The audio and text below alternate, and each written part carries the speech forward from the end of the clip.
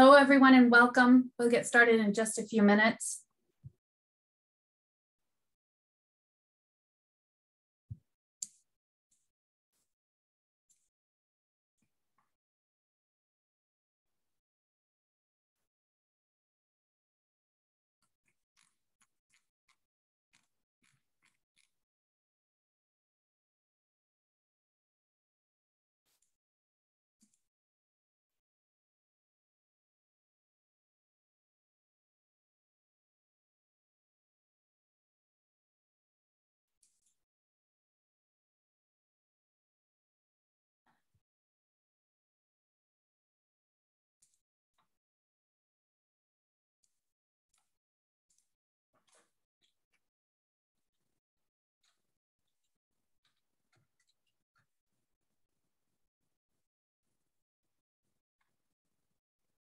Hello, everyone, and welcome. We'll get started in just a few minutes.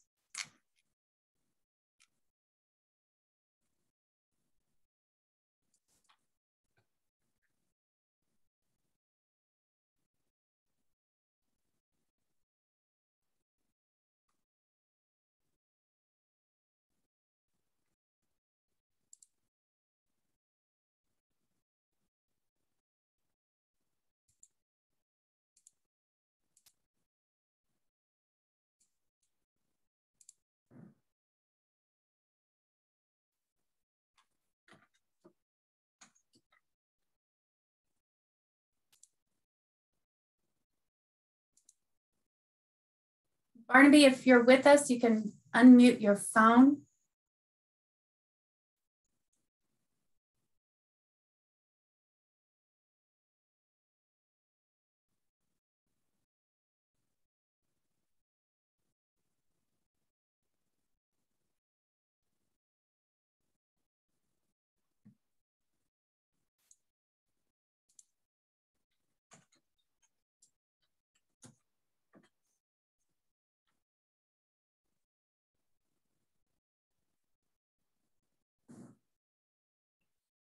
Barnaby, if you're with us, you can unmute by pressing *9.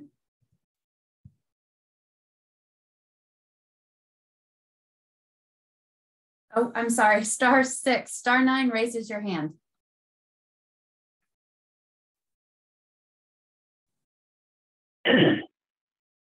Great, can you hear me? Yes, sir. Wonderful, thank you.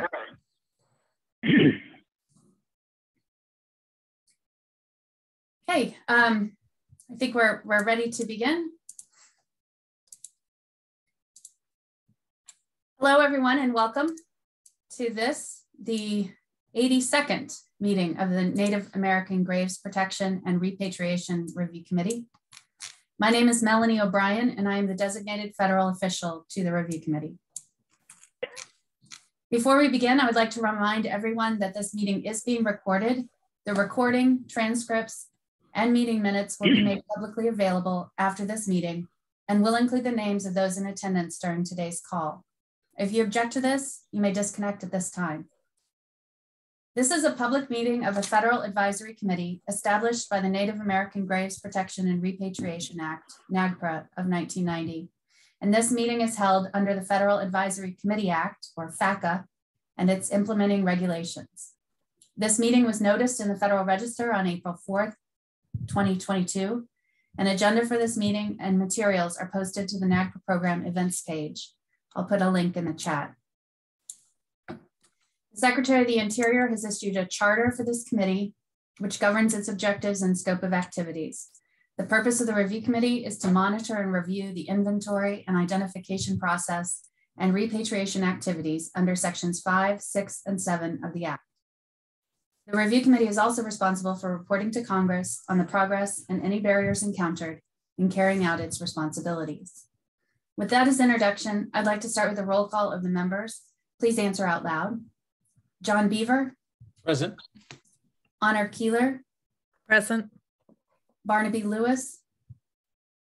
Present. Timothy McEwen. Present. Frank McManaman. Present. Shelby Tisdale. Present. Thank you. Currently, the review committee has 6 appointed members. The charter for the review committee does not contain a quorum requirement, and a meeting may be held with fewer than 7 members present. As the designated federal official, I've determined this meeting can proceed with the 6 members present. I hereby call this meeting to order. I would like to acknowledge the individuals who are assisting me in conducting today's meeting. With me are 2 attorneys from the Department of the Interior, Office of the Solicitor, Brady Blasco with the Division of Parks and Wildlife, and Stephen Simpson with the Division of Indian Affairs. From the National NAGPRA program, Lisa Koszalski is the review committee coordinator responsible for organizing this meeting and preparing minutes and transcripts of these proceedings. Mr. Chair, would you like to begin the meeting with a traditional opening? Yes, let's do that, Madam DFO, and Barnaby's graciously agreed to take on that responsibility. Thank you, Barnaby.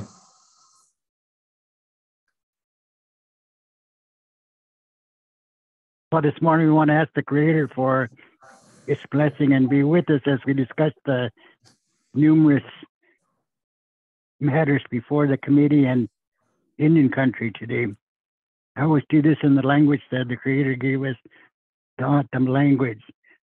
Tanata damatida de idantas, Tijo kitani gibumsek, up to what you quite very much didn't tashmet will Herbert journey that non commons a kite or either Corviner Chanik. Must is all say such a get the word it, much but watch at knuckle shuri. As a mass map change, must he touch him with usage, I was happy any that sapidas to go here, but that Higmasma Matamgero Gufka, Ugrik, Hasir them with Swamas Yabuk, could hide to get him like. Machitana give him to get Masma here, Madame that knuckle quite the joke. Sapai to you, Yamdi either. But the usage a knuckle could you could be Hugger, Saftaskum, no people usage a smasket. We hear the Hoiger that Swamas the heights at word it. Bursary the Machitachiko at Ajan word it. Bursary them at my tie. Who come over it? Supper. Thank you. Thank you very much, Barnaby. Madam DFO, should we proceed? Yes, and Barnaby, you can always mute your line using the same *6 if you wish to do so. How do I mute the line? Just go to *6 will mute and unmute. Okay. Oh, okay, got it. Thank you. The first item on the agenda today. Madam Chair, excuse me, I'm sorry. There's one thing I would like to add, if we can, in the agenda, and I want to acknowledge that I forgot to collect information or offer the members of the committee who will be retiring after this meeting the opportunity to identify topics that they would like or suggest that we deal with in the annual report to Congress that the committee will be preparing at the end of this fiscal year. I apologize for my forgetfulness on this. I didn't send an email that alerted them to this particular topic, but what I would appreciate is if towards the end of the agenda today, we could add that as a topic. It'd be old business, I guess, after we have a chance to talk about the regulations, and ask the retiree members, that would be Barnaby, John, and Honor, if they have the time or if they have in mind already some ideas we could get from them and the rest of us could use in drafting the report. Thank you. Certainly. The first agenda item today is time for public comment. Every meeting of the review committee includes time for public comment as required under FACA. If you're interested in providing public comment during this meeting or at future meetings, you can raise your hand or send a chat to request to make a public comment. The review committee can also accept written comment for future meetings.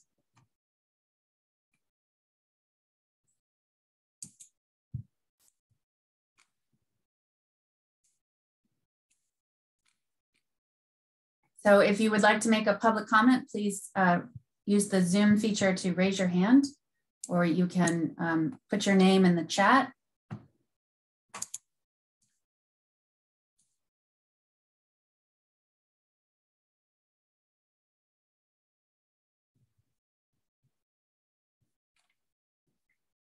We will have a second opportunity for public comment later in today's meeting.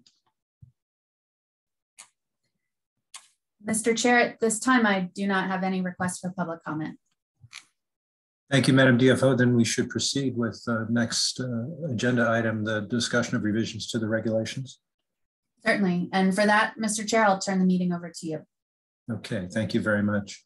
We have at least two particular sections, specific sections of the draft proposed regulations that we've been talking about since they were first made public in July of last year.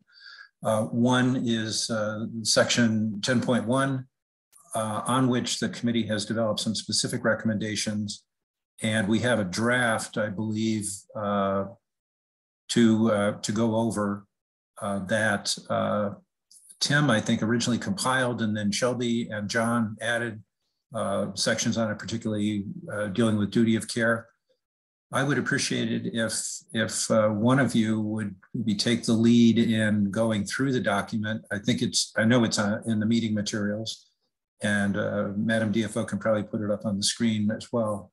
And just reviewing the comments that we have drafted to make, and then the committee can determine probably maybe even subsection by subsection whether we should go ahead and proceed with this particular text. Is that amenable to the members? We proceed in that fashion.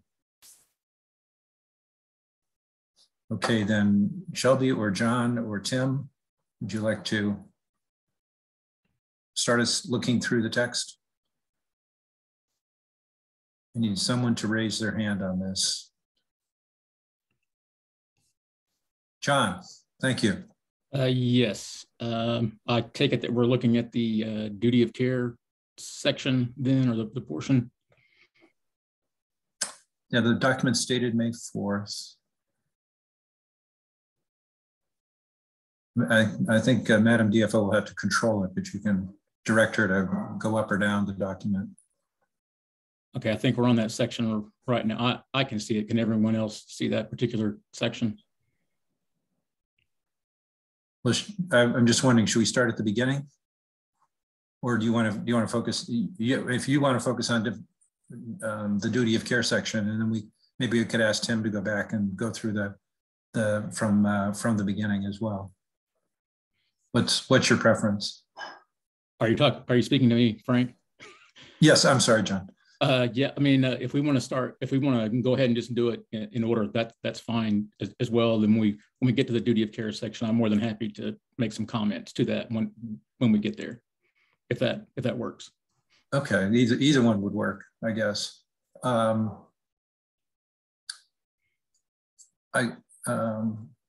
Tim, Shelby, you don't want to go from the beginning, or would you like to lead that? No? Okay.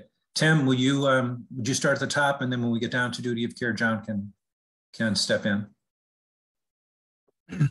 Sure. At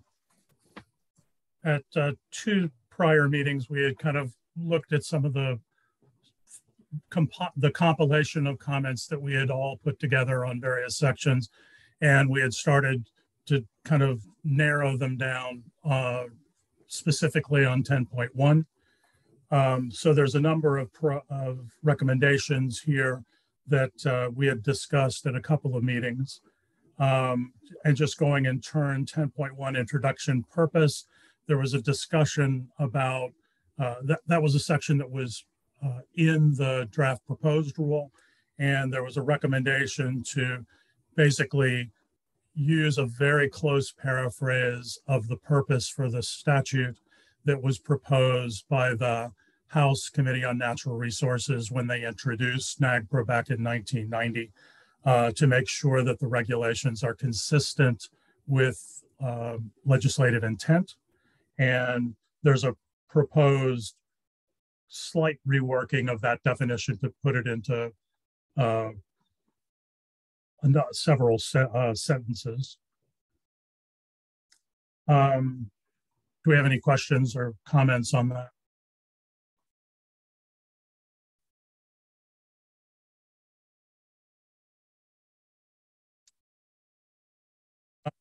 Under B, applicability, there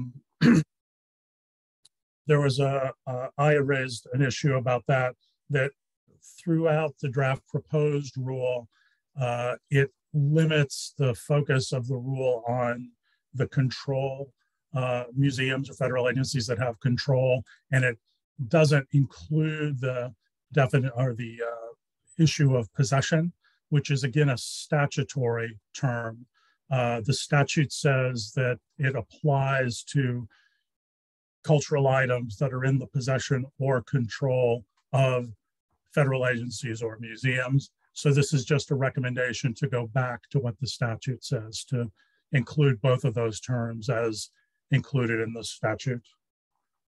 Any comments or issues related to that?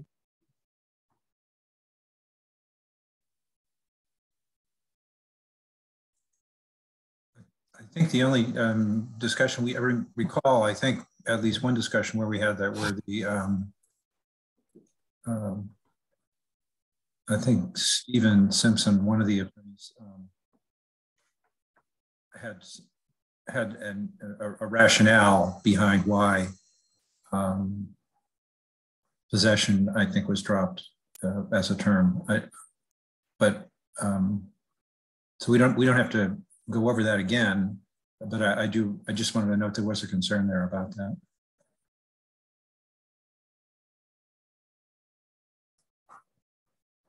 But if no other committee members have a comment on that. So that would take us down to duty of care. There's a B2, which was on U.S. territories. Oh, I'm sorry, Tim. Yeah, go ahead.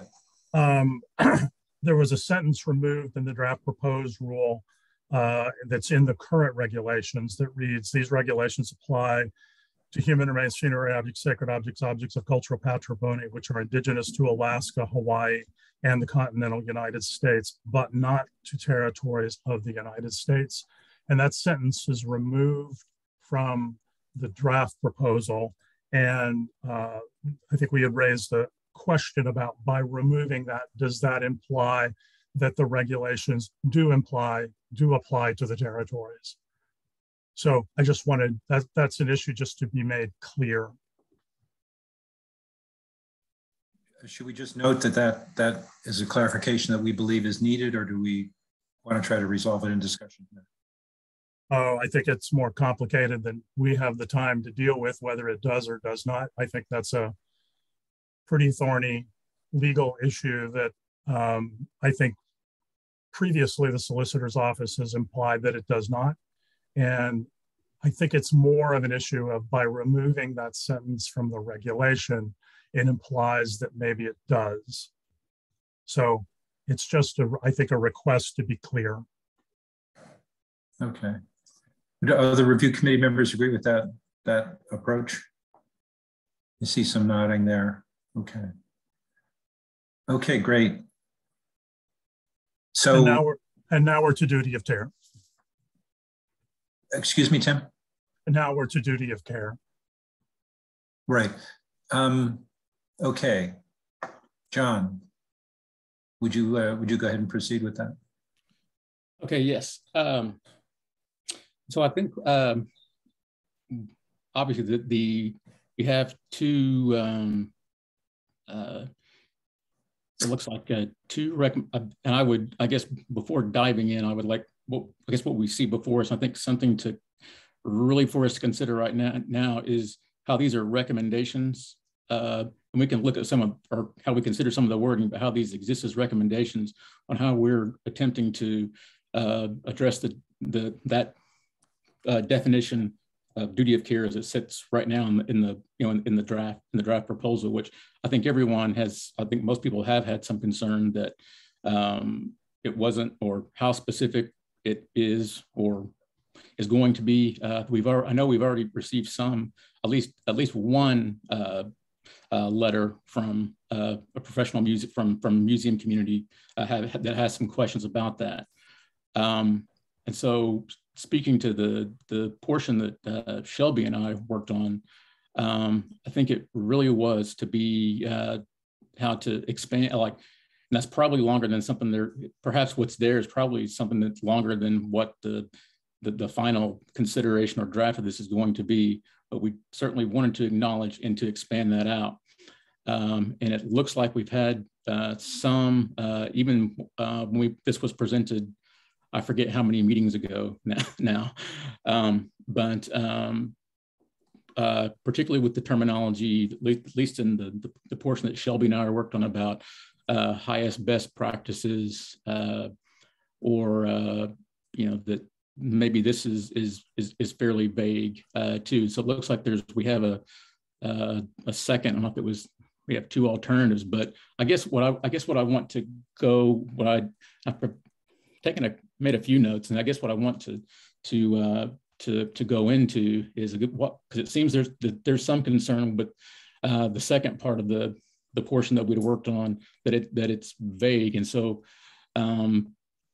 what I'd like to sort of cover on that, or for us to think about, is that because it looks like in the second the proposal or thought on this is about a standard of reasonable care, I think, and which, from someone working in the museum world, I guess I'm not sure what that what that means or how that's applicable, and if that how specific that is, which it's a little bit, I would say in some ways vague as well,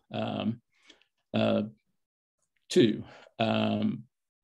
It doesn't tell me anything specific, and so if the idea behind, or if the idea behind adding duty of care to this is to somehow prompt or make museums or these places that are holding collections, and by collections, I think we've I guess needfully and purposely focused upon what NAGPRA covers, but conceivably these museums and places, and I think it goes back to at least one of the questions or some of the comments that we've received, is that it's just not going to apply to collections of, it's going to extend beyond, the collections that NAGPRA is going to cover. It's going to go into, in my mind anyway, it's going to go into these places that are, if they already particularly have museum or practices in place, it's going to include all of those collections. So obviously they have lots of questions, but if the idea is for us to, or the regs are going to sort of move things forward or raise the bar without some sort of, I guess I'm going back to the part about where we reference the highest museum standards. And I guess I would say that those who work in that particular field and whose responsibility it is to work in those fields are going to know what those are. If there's a reference point that NAGPRA is thinking about, I mean, it references one particular, a particular portion in the via, I guess, 36 CFR 79. But if people are coming to you, and I just say, not just the NAGPRA office, but if anyone came to us on this committee, we should be able to at some point say, well, here's what that means. But without some sort of tangible baseline, I think because I'm not sure. I said I'm not sure what the standard is, but I think people who work in not just the museum fields, but any field, know what your highest standards are in the in a particular field. So when I read that, and I'm trying to keep in mind or be sympathetic to those just coming into the field, but when you reference something like that or say what those are, you'll either know where to go to find those standards, or there should be a place to go of what's being referenced. Because without any sort of, it's all, it can be, I want to say it's all relative. Then how do you enforce something without a baseline, or how do you enforce compliance?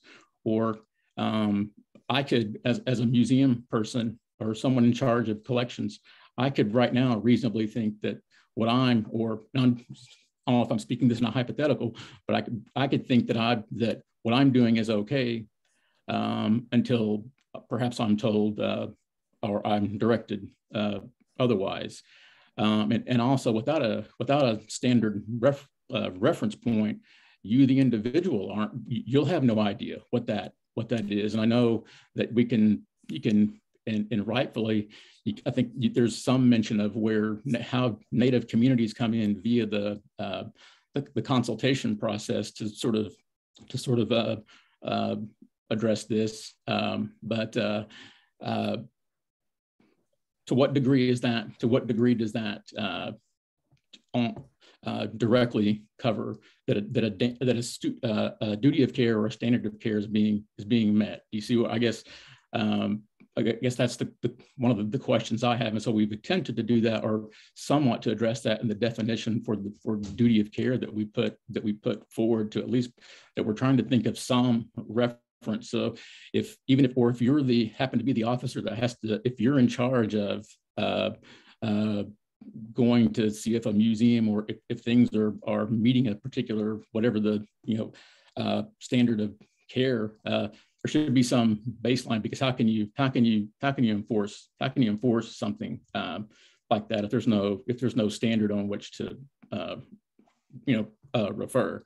So I think within like the museum fields, if you're referencing something it goes beyond whatever it is, a sort of a standard of reasonable care, into what we actually do or what's actually accomplished in these professions. And it's those standards that if you've ever been to an art museum and have admired a piece of art that's hundreds of years old, or you've delved into the archives and read firsthand accounts that are hundreds of years old. I mean, there are standards of care which have kept those, which have aided in the preservation of those materials. And I'm speaking in a broad sense in terms of collection, because when you speak of duty of care, I mean, yes, we want to consciously look at those cultural items that come from the tribal nations and Native communities, but it extends out as a part of a larger plan. It doesn't exist in a vacuum.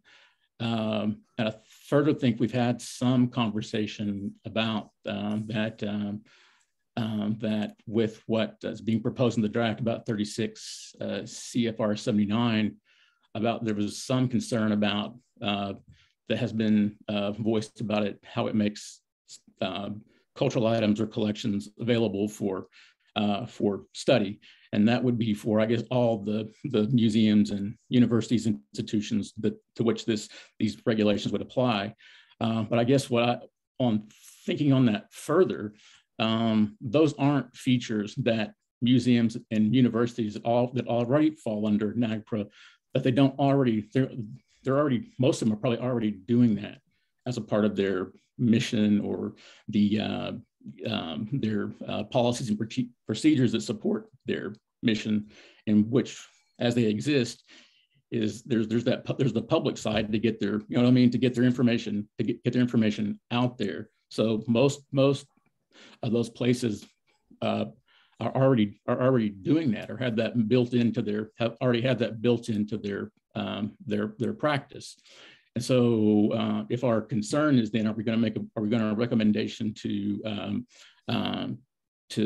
somehow limit that, or how that's perhaps more focused on Native nations or tribal collections, then you'd have to certainly consider that.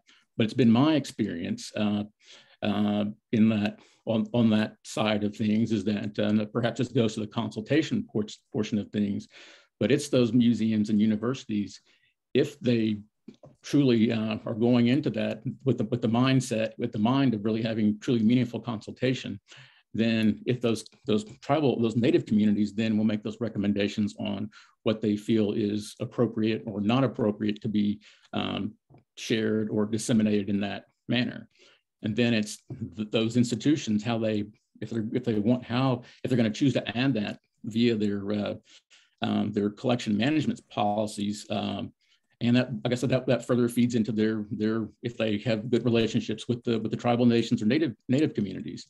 And I don't think I'm saying anything that's not known out there. those institutions and those museums and those universities who don't have those types of relationship with tribal nations or Native communities, they're not unknown to they're not unknown to the tribal nations. And so that with that, I mean, you can, and a lot of those I guess some of those concerns that have been brought up by this within this committee about that access to or what 36 CFR allows to be open for the public. I mean, that's, like I said, I go back and say, and it's not saying that it's certainly not a frustration for Native or tribal nations, but those features are built in, particularly to those institutions that are accredited. I mean, you have to, if you're going to be like an accredited, I'm going to say museum, those are features that are built into how the information or how you're educating what you're doing for the greater good of the public via your for educational purposes. But I will say, and although they're not covered by certainly by the NAGPRA regulations, you're going to find places like the National Museum of the American Indian, who they certainly have their particular mission, but also they have features built into their policies and their procedures that address those very questions and issues in a way that honors the unique nature of their collections, and it serves their particular purpose to get to educate the public about those collections.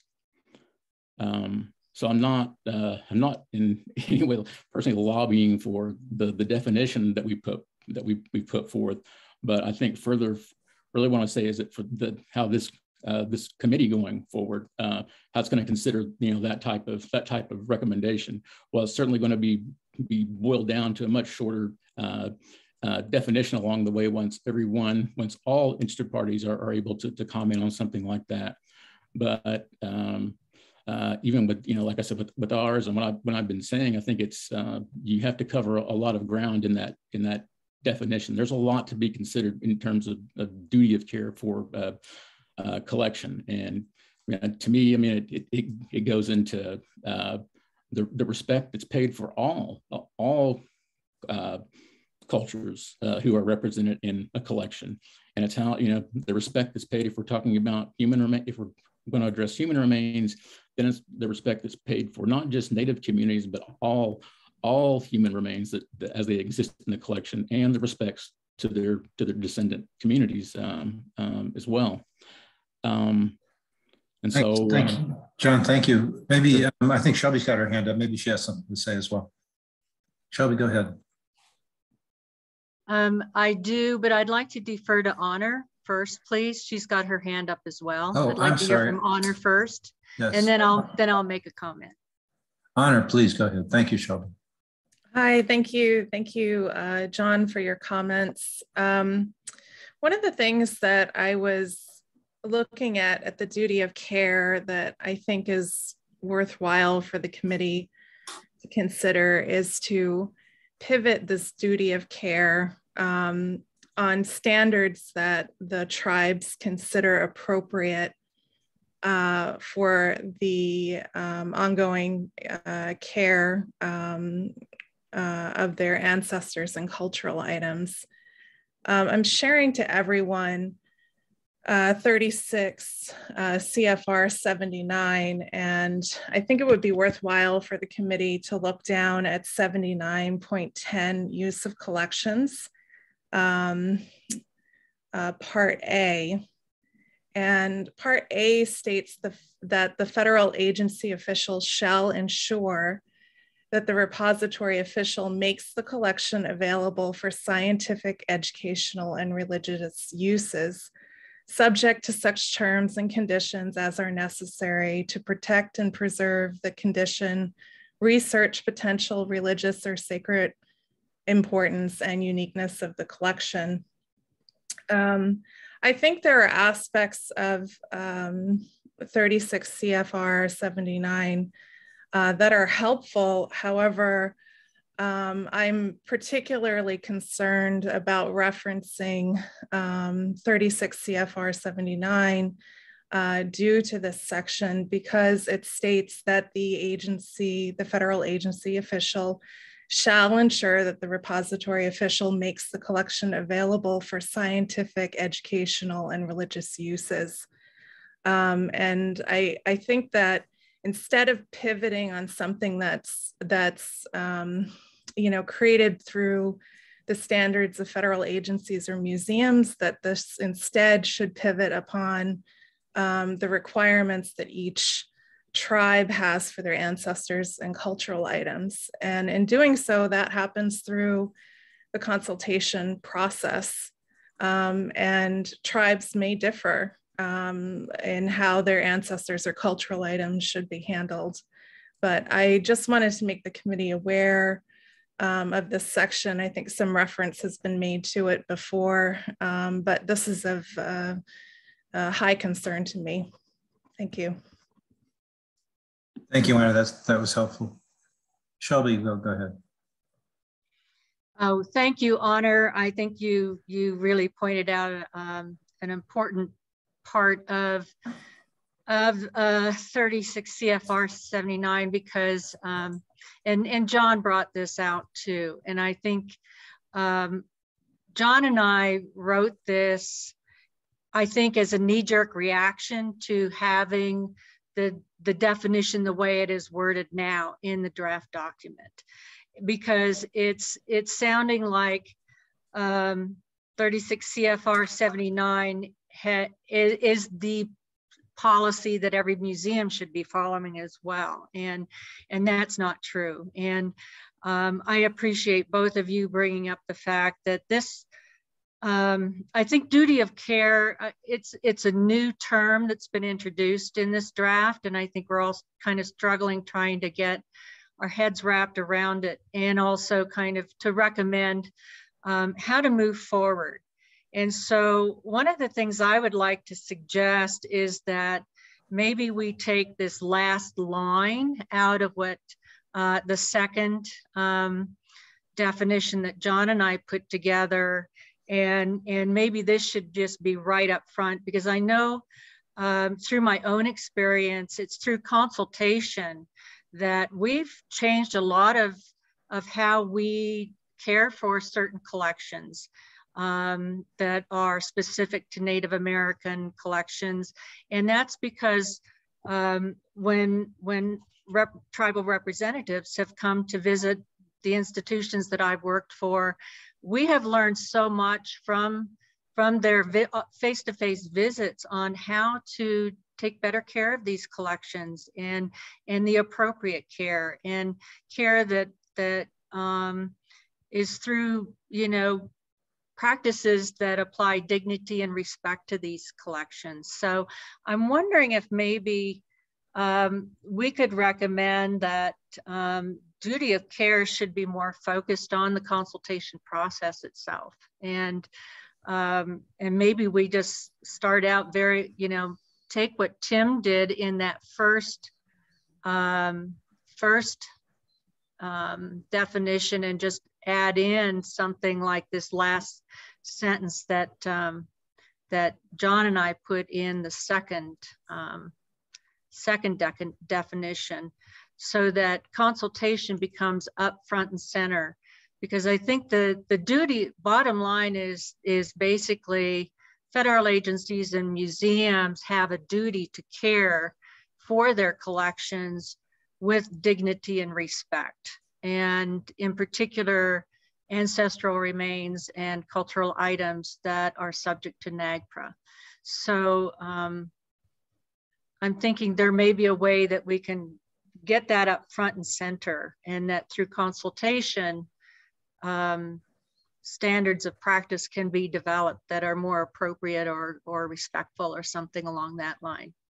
Honor, I see you've got your hand up. Thanks, Shelby. I think I just want to make sure I understand correctly. The suggestion there is to combine the first duty of care, I think that Tim brought up, and then combine that with the last sentence in the second definition of duty of care that was proposed. I would suggest moving the last sentence that we have in our proposed recommendation, that we move that right up to the front and maybe at the beginning of Tim's. And then Tim, I know, had something in there about consulting with lineal descendants and so on, and we can refine this a little bit. I think that would be something to look at. The one part about that last sentence, it says traditional standards of care, which might be inconsistent where in the first sentence of Tim's that says reasonable. So something to think about is putting reasonable standards of care there, or maybe tribal standards of care, but just a thought as we think further about this. No, I like your idea of tribal standards of care, because that's kind of what I think we were alluding to there, were, you know, traditional tribal standards of care. So yeah, in that last sentence. Right. Okay. Thank you both for that. John, go ahead, please. Yes, thank you, Shelby. Thank you, Bonner, for your comments. And so, if we're gonna, and I agree that that's a great suggestion. And so, if we move that, combine that into the first statement, is that what you're proposing? Then is that going to apply? Are we going to change that throughout the proposed, at least the proposed recommendation or wording for that definition? Is it going to be used? Is that wording going to be used throughout?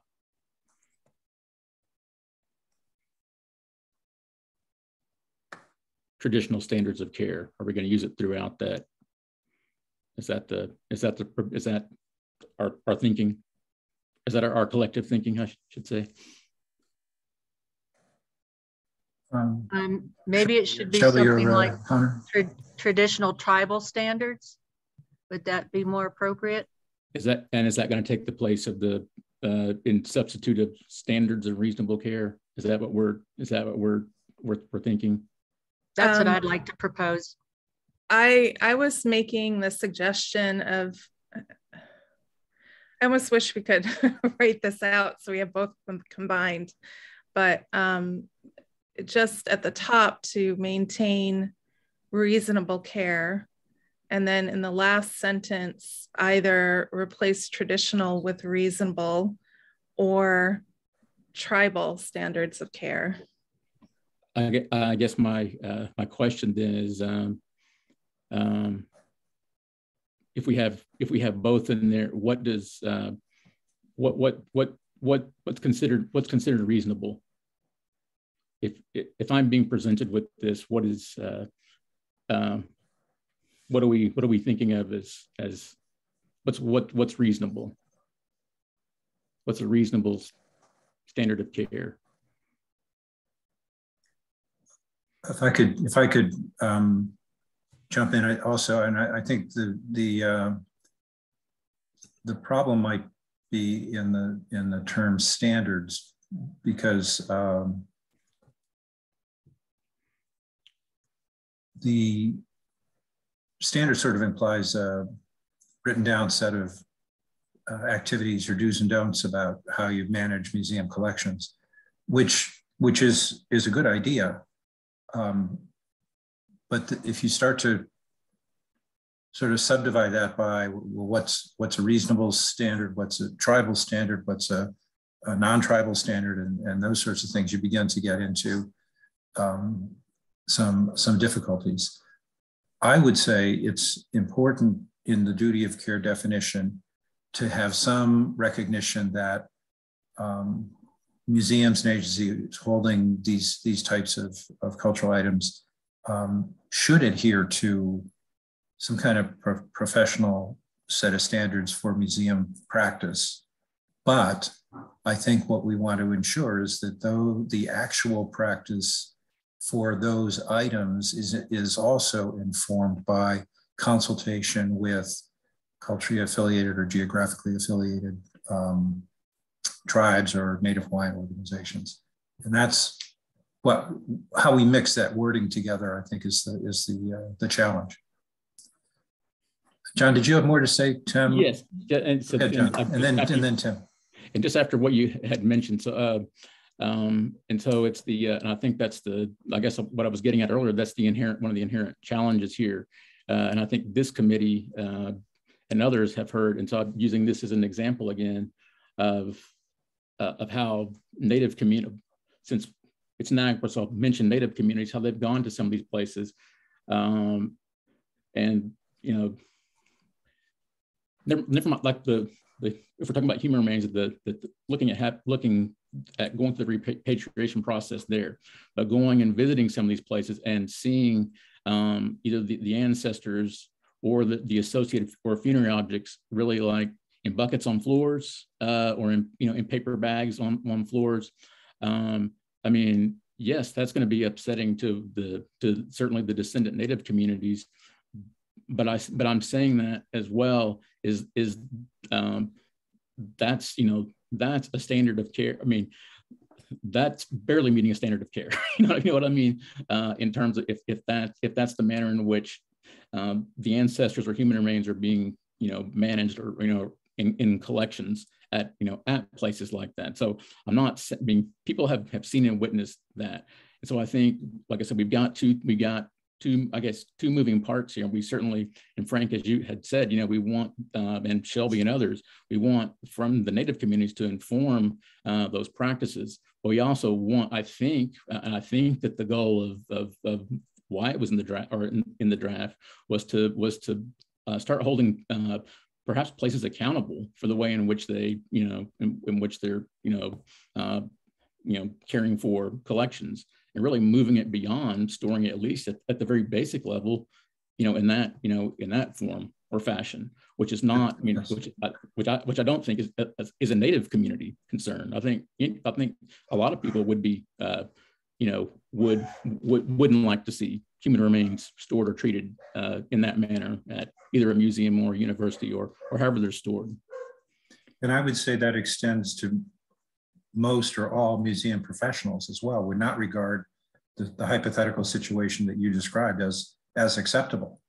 That is not a reasonable standard of care, and certainly it's not a professional standard of care. So we clearly that's not, I think, what we would intend if we used either of those words. Tim. I'm sure. If I might, I just want to read through the one that I proposed and kind of explain where that came from. First of all, I want to acknowledge and thank the department for including duty of care in the draft proposal to get us to focus on this, because I think the idea that museums and federal agencies have a duty of care for these particular objects is a good one for us to grapple with. So I want to thank them for doing that. As I've discussed in the past, and I am uncomfortable trying to rely on what I would call universalist standards, 36 CFR 79, whatever the provisions are for AAM for accreditation. Those are cast in such broad terms that really go beyond what we're focusing on here. And I think those documents took so long to come up with because it's hard to get people to agree on what they want to focus on. So A, I don't think we have the time, and B, I think it's a little bit beyond our remit. I think we need to focus on a particular situation here, and that is that museums and federal agencies, pursuant to NAGPRA, have been directed to identify particular cultural items in their collections, human remains, funerary objects, sacred objects, objects of cultural patrimony, and to determine geographical or cultural affiliation. And by doing that, they have basically admitted that except for a claim, these objects belong to somebody else. So we need to acknowledge that relationship, that these are objects that any culturally affiliated or geographically affiliated tribe or Native Hawaiian organization could take complete control of quickly. And that puts the museum in a special kind of position vis-a-vis those collections. They are, except for the claim, somebody else's objects. So what I wrote was museums and federal agencies have an obligation to adhere to a standard of reasonable care while performing any act that would foreseeably harm any cultural item in their possession or control. And harm is an important concept here. I went to Black's Law Dictionary, I think it was Black's, and I looked up duty of care. And that's a very close paraphrase of what they say. It's all about harm and making sure that no harm occurs. But harm to whose standard? And that is critical here. So then I wrote, this duty includes taking affirmative steps to verify the location and condition of all cultural items in the control of the museum or federal agency.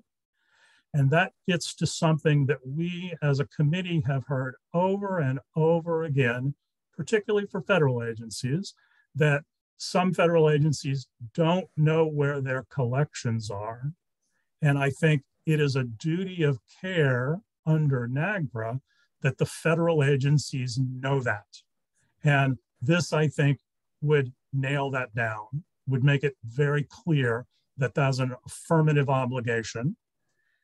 Second, and consulting with lineal descendants or any culturally or geographically affiliated Indian tribe or Native Hawaiian organization to determine the standard of care they consider reasonable. And that is that relationship between the museum and each individual consulting tribe. That's where the standard gets set, in that consultation, in that joint deliberation between the museum and that particular tribe. And what we will wind up with here, and actually it's the goal, is not one universal standard of care, but a standard of care as defined by the consulting tribe for objects that they are culturally and geographically affiliated with. One of the things that in the last few meetings that we heard, there was a museum that came forward and they talked about a project where they had rehoused, reboxed big collections of human remains that they have control of. And that was done from the discussion. It was done in consultation with all of the appropriate tribes, and everyone in that group agreed that this was the right way to go. And after that meeting, I was contacted by two different tribal representatives that were appalled, that they were very concerned that museums would go ahead unilaterally using that standard and rebox or rehouse all of their collections. And they are vehemently against that. They don't think that, they want to minimize the amount of contact that happens with those collections. The only way that we can try to address this issue is to make sure that the relationship with each museum and each geographically or culturally affiliated tribe is what we focus on. And I think this definition would make it incumbent upon the museum or federal agency to do that consultation. Now, because each museum exists in a world where multiple standards apply, federal agencies for archaeological collections are still going to have to comply with 36 CFR 79. And it's a reasonable likelihood that tribes are consulted on this issue, and they would be vehemently opposed to additional scientific research on them. And those are an area that need to be addressed by the individual institution. I don't think that that's something we can come up with a across the board solution to, because it's got to be done at the ground level between the museum and the particular tribes, because the resources that individual museums have vary and tribal concerns over harm vary. And that's something we need to address. And I think we need to encourage that. And the consultation process is the way, requiring that consultation process is the way to get that done. Thank you. Thank you, Tim. And I would note on that, I'd comment on that. I think that is a very sensible approach. And yes, indeed, 36 CFR 79 still would apply to federal archaeological owned and administered collections. But I also would note, and this is something that honors reading of the section about uses of collections for the scientific use, the educational use, the religious use, does have a caveat at the end of it that can restrict those uses depending upon the certain circumstances. So I think there is a way already within 36 CFR 79 to acknowledge that treatment of cultural items that are affiliated with one or more tribes would be treated differently, and uses is one area where that treatment might be different, depending upon what the consultation resulted in. So I think that's doable. Honor, go ahead. Hi, thanks, Frank. Yeah, I would suggest taking 36 CFR 79 out and completely. I wonder if incorporating that last sentence in the second definition of the duty of care, instead, that we might consider the UN Declaration on the Rights of Indigenous Peoples, which has been endorsed by the United States, and instead put in something that reads, museums and federal agencies have an obligation to adhere to a standard of reasonable care based upon tribal consultation and the free, prior, and informed consent of tribes and NHOs while performing any act that would foreseeably harm any cultural item in their possession or control, and then maintain the rest of the definition. But I think incorporating aspects of the Declaration on the Rights of Indigenous Peoples, in particular, surrounding free, prior, and informed consent, would be a good idea for this committee to consider. Thank you. Thank you. I was attempting to make a copy that everyone could annotate and work with, but that doesn't seem to be working here. I'm going to stop sharing and suggest that somebody else share their screen, and you can then edit collectively.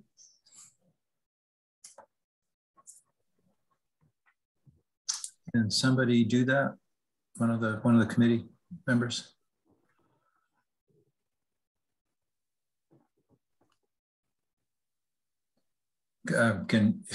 If you're working on that, could you just let me know so that we're not sitting here waiting for something that's not going to happen? I'm looking for it. Okay, I thought you might be too.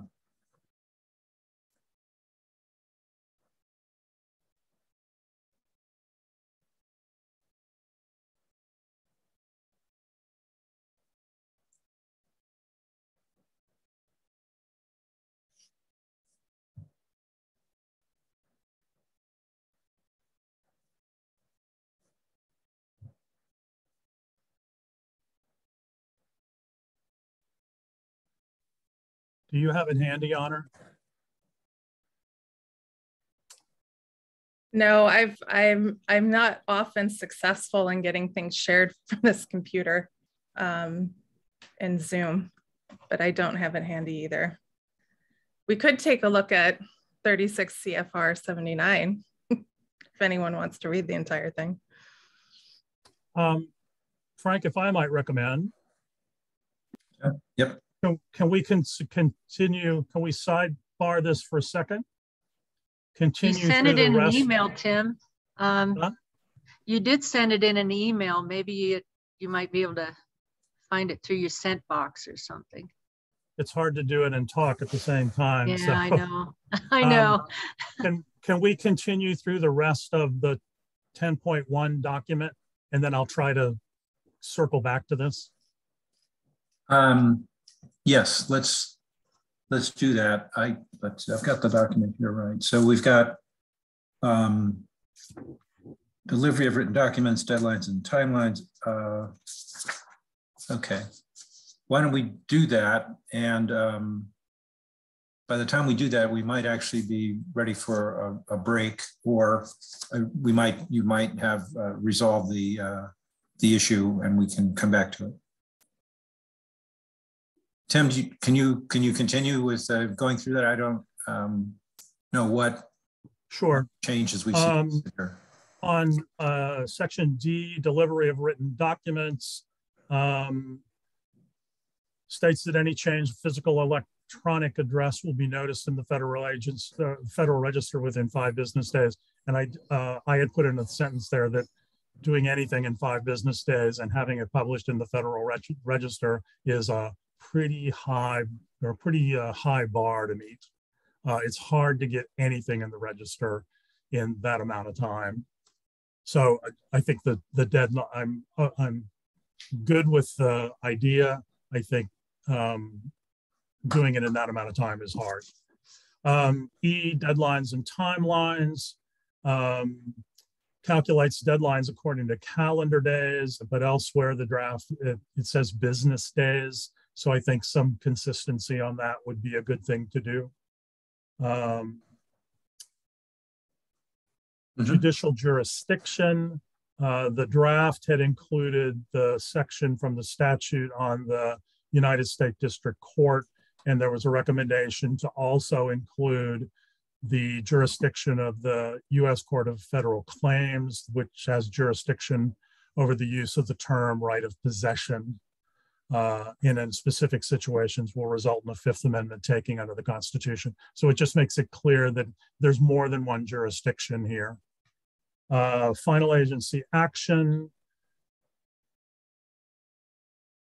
The draft identifies 3 classes of final agency action: final determination making the regulations inapplicable, and final denial of a claim of disposition or arrest, request for repatriation, or reasonably transparent actions, where it is presumed that the federal agency would have notified the claimant that the claim was denied. It is less clear where final agency action would attach for final disposition or repatriation determinations, since the various notices published by the Federal Register are still appealable. But in the proposed final disposition repatriation statement is only sent to the claimant and to the Park Service.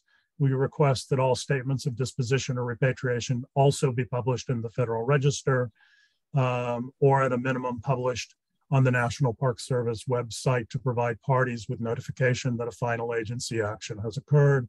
Basically provides notice that someone can go to court if they choose to. And then information collection, it was unclear who you is in the second sentence. We recommend it to read, federal agencies may not conduct or sponsor, and no one is required to respond to the collection of information under this part unless the federal agency provides a currently valid OMB control number. Okay, thank you. So what you've pointed out in these particular subparts are the committee is basically expressing some concerns about things that the drafters of the regulations would hopefully go back and reconsider. We're not, I guess we may be suggesting some specific solutions. In other cases, we're simply pointing out that these may be problems. I think there was a specific change for judicial jurisdiction because it was relatively easy to figure out what that would be. Mm-hmm. The other ones are more recommendations. Okay. All right. Thank you. And Honor sent a note about some wording for consultation that comes from that indigenous statement, the UN indigenous statement that she's been mentioning.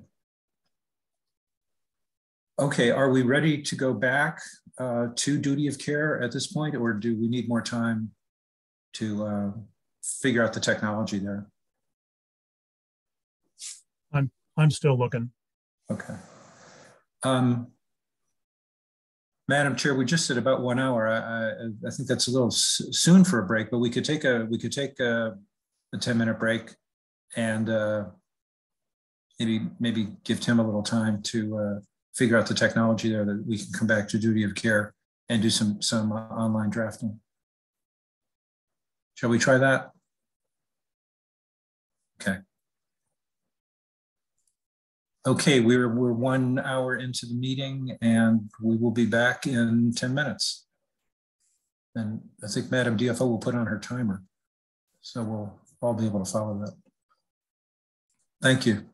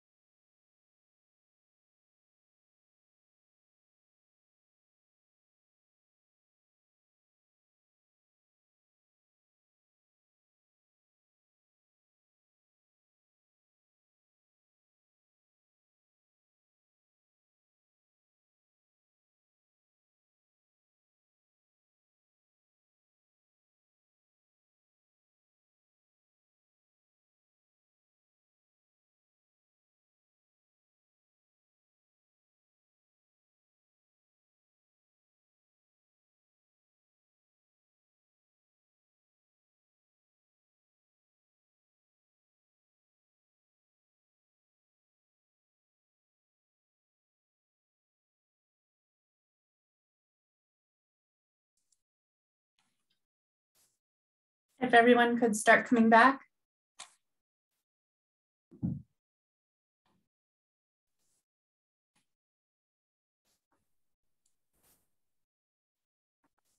Melanie, can you turn on my screen share availability?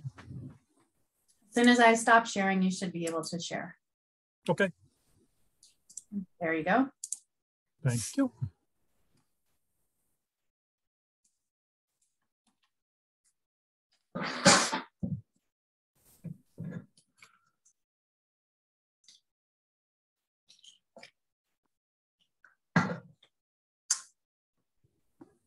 Oh, great. Way to go. Way to go, Tim. Thank you.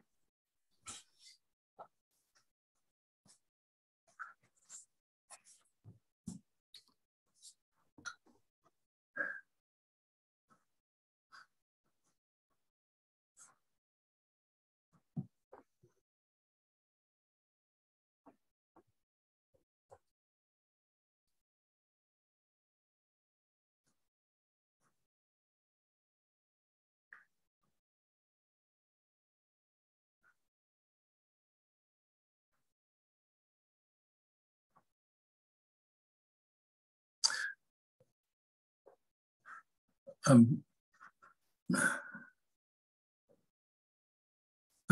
have one thing to point out when we get back to the meeting.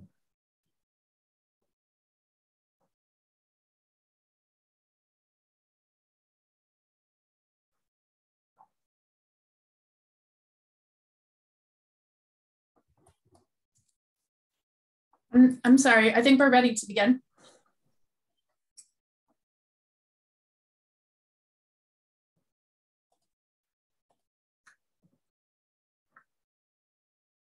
Oh, okay. Are we back in session, Madam DFO? Yes, we are. Okay, thank you very much.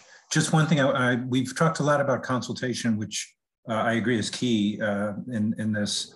One of the things we talked about last week when we were looking at the updating of the NAGPRA inventories issue, which we'll deal with later this afternoon, is the definition of consultation. And I think our agreement there was that we would we would use the consultation definition that's in the draft proposed regulation. So you will have seen that I did do that in the notes that I put together on that topic. And as we're talking about consultation here on duty of care, we might, where possible, rely upon that definition or the words that are used in that definition in the duty of care text. Just wanted to point that out. Tim, why don't you go ahead and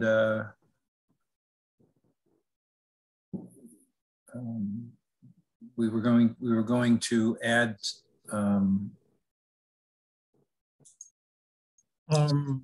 terms.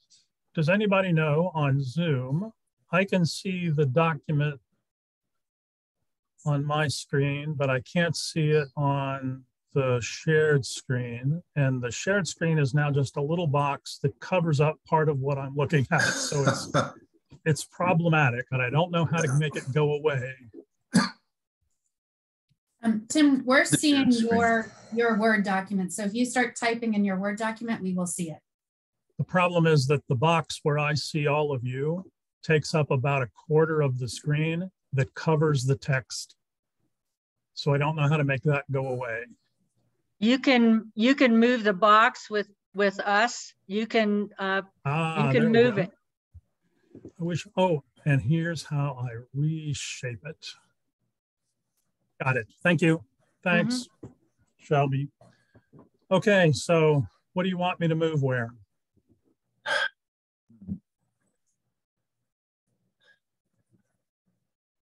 Tim, I think we have been discussing the last sentence in the second duty of care, to move that last sentence up in front of the first duty of care. Starting with through meaningful consultation with tribes? Yes.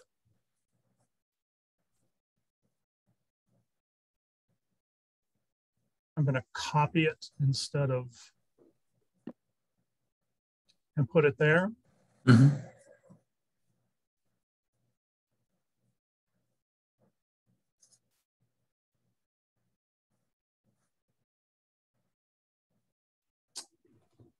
I get too many things keep popping up that I can't quite make go away.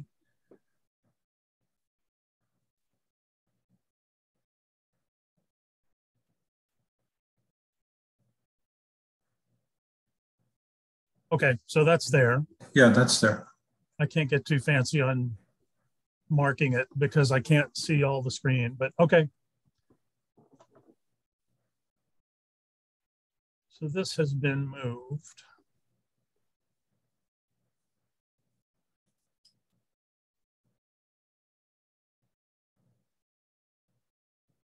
Okay. Great. Mm-hmm. So if everybody takes a minute to just read through, or somebody wants to read through it out loud.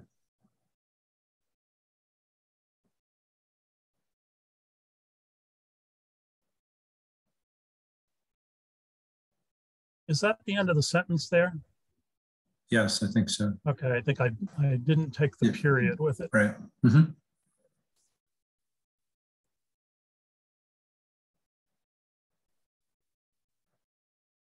Okay. Okay.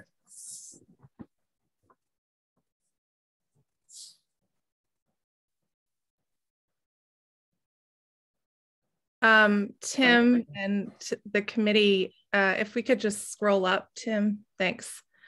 I had mentioned integration of free, prior, and informed consent based around the endorsed Declaration on the Rights of Indigenous Peoples. I wonder if we were having a discussion earlier about traditional standards of care, reasonable standards of care. I wonder if it should read or could read through meaningful consultation with tribes and NHOs, federal agencies, museums, universities, and repositories shall provide standards of care based upon the free, prior, and informed consent of tribes and NHOs for human remains and cultural items through the end of the sentence.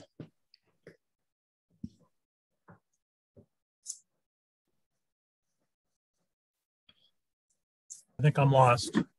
So I'm suggesting erasing the word traditional. right.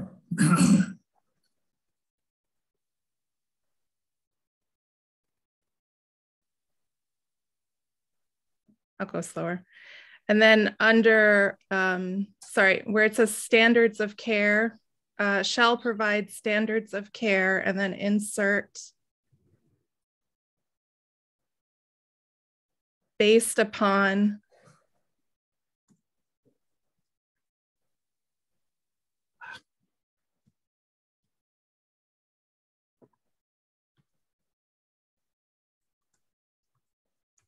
the free, prior, and informed consent of tribes and NHOs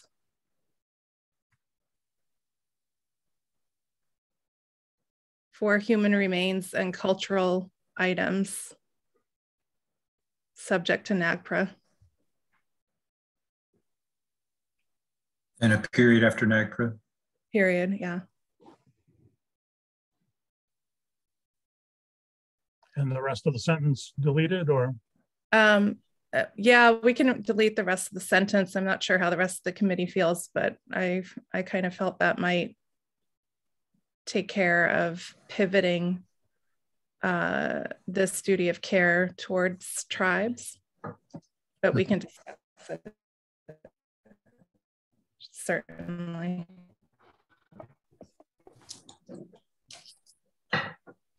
Hi, this is John. With that sentence we just worked on, can we just end it at cultural items? I think that sounds fine. Because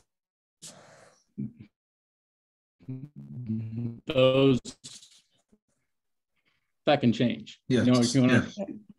That would make sense. And then I would,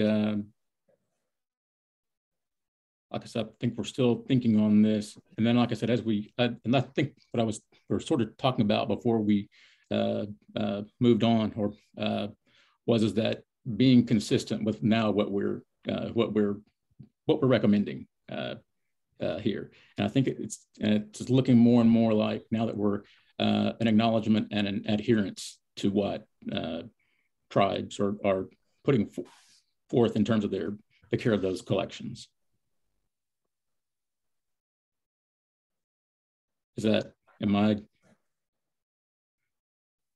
Anyone else?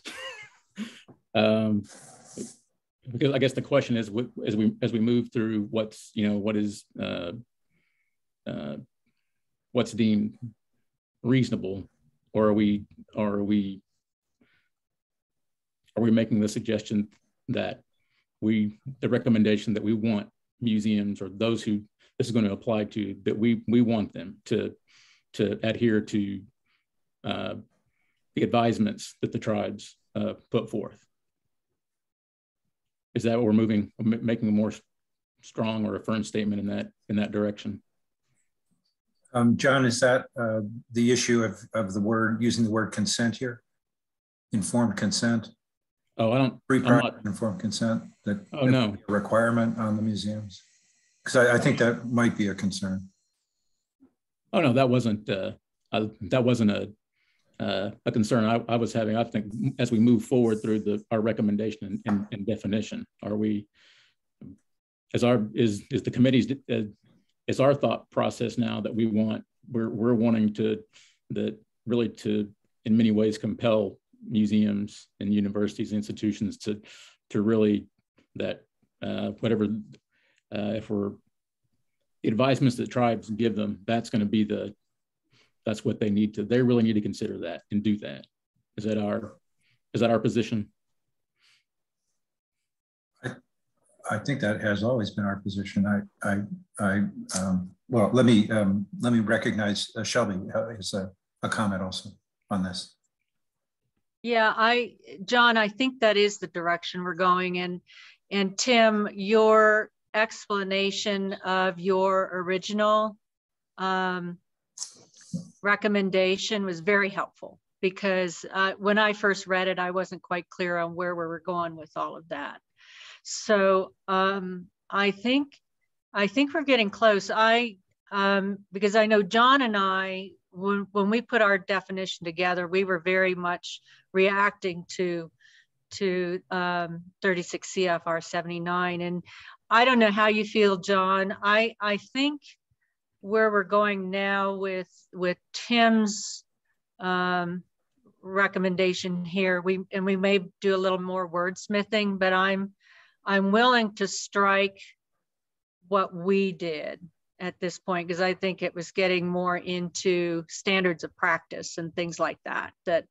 And what we really want is the duty of care to address the consultation with tribes, and taking what we learned from the tribes and applying that to how we care for the collections, I think is really where we want to go with this definition.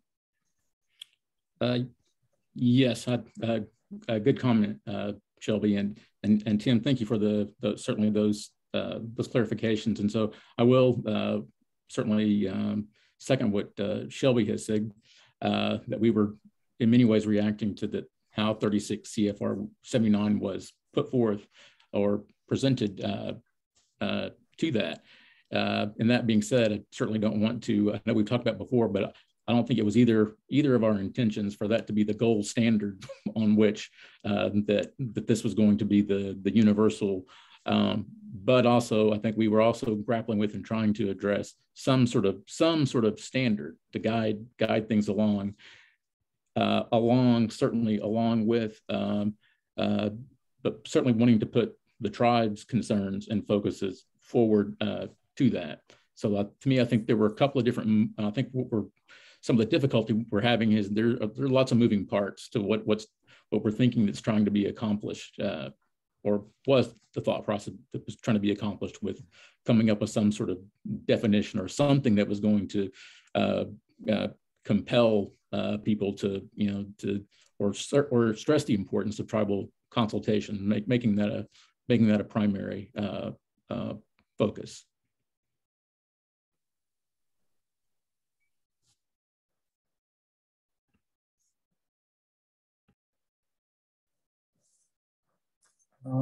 Other comments?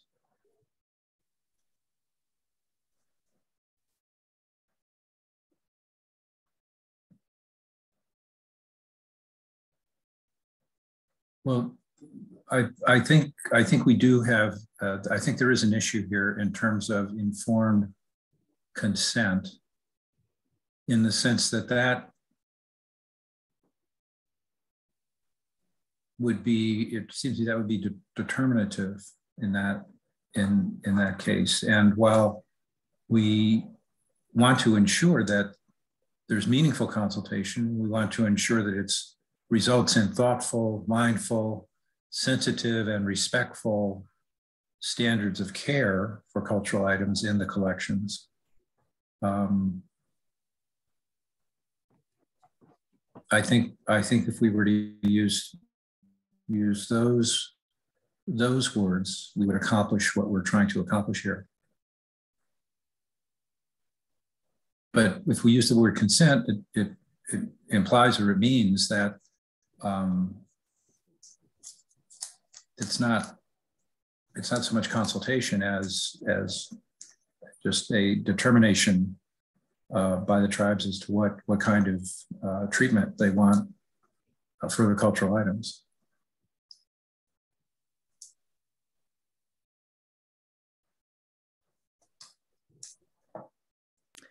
I'm in favor of keeping free, prior, and informed consent. I think that this is, like I said, something that has already been endorsed by the United States through the Declaration on the Rights of Indigenous Peoples, which of course mentions repatriation, and it's consistent with NAGPRA.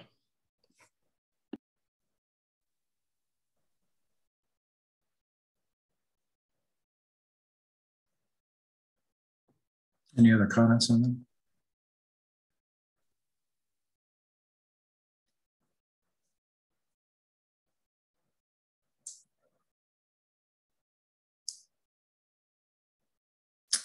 My concerns would be that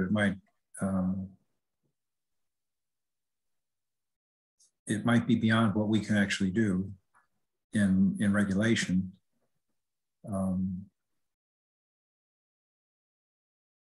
I guess that's it's placing and well, there's a responsibility already on the museums, but it's not providing for other factors that may apply in situations.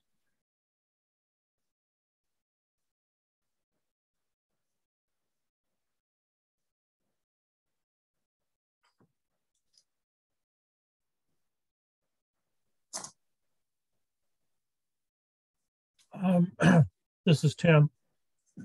Could Brady or Stephen talk a little bit? There are consent requirements within the statute, and I don't have where those are right here. Do you happen to know where those are?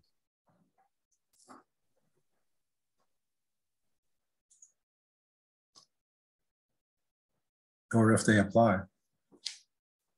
I mean, generally the relationship between museums and federal agencies and the tribes is that the museum and federal agency must consult with tribes in making and in joint deliberation using the House definition, and then come up with some decision. And consultation is not consent. But there are places in the statute where consent is required. That's my recollection. Mostly in section 2 or section 3 rather, for excavations on tribal land. That's holds in ARPA as well.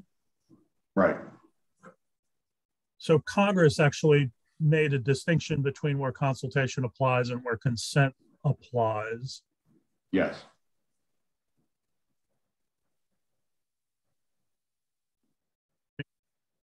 Putting consent here is a big, bold thing.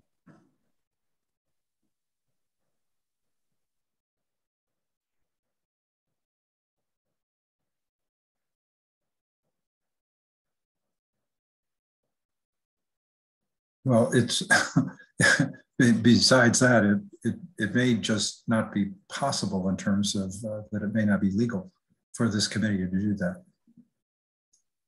Well, the committee can, as Brady and Stephen has told us, we can recommend whatever we want, but That's the right. issue is Well, whether they have legal authority to do it in regulation. That is true. Yeah. Yeah, and putting it here actually, and I understand where this came from, and I acknowledge what Honor said about the declaration. It does make me a little nervous putting it here in this particular provision, because everywhere else we talk about consultation and not consent. And consent and consultation mean different things in different places in the statute. So it does make me a little nervous.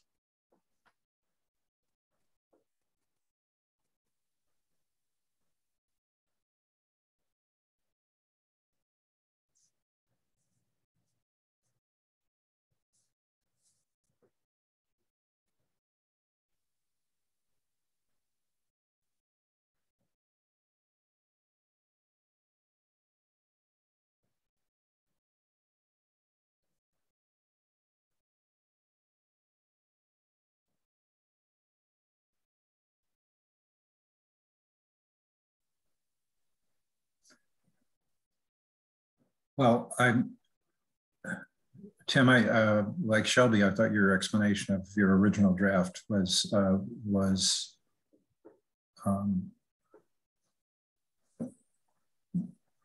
very clear, and it did make sense. I think mainly it made sense the way you were using the different terms. In this situation we're talking about, this is a situation where there's consultation between the culturally or geographically affiliated tribes and the museum that for one reason or another is still holding the cultural items that are in fact items that the museum, that the tribe or tribes can have returned to them or have transferred to them at any time. That was part of your rationale for the way that you used reasonable, I think. Mm-hmm. And that would be the case here as well. If in consultation, the tribes asked the museum to handle the cultural items in a way that the tribe found to be unacceptable, something they could not agree to, they could have the cultural items transferred to them, where presumably they would be able to treat the remains in the way that they felt was the appropriate way. On the other hand, there may be some aspects of the museum's responsibilities that would prohibit it or would make it unwilling in terms of how it handles museum management policy to do maybe some specific things that the tribe was insisting upon. And so there would be what I'm suggesting, I guess, is there would be a way for the tribe to rectify the situation by simply, and I realize it might not be so simple, have the remains transferred. John, you have your hand up. Go ahead, please. Yes, I was just Can you hear me? Can you hear me, Frank? Frank, can you hear me? Yes. Mm-hmm. Okay. Yeah, I'm sorry. Go ahead. Yeah, I had a message on my side that said I was still muted, but I was.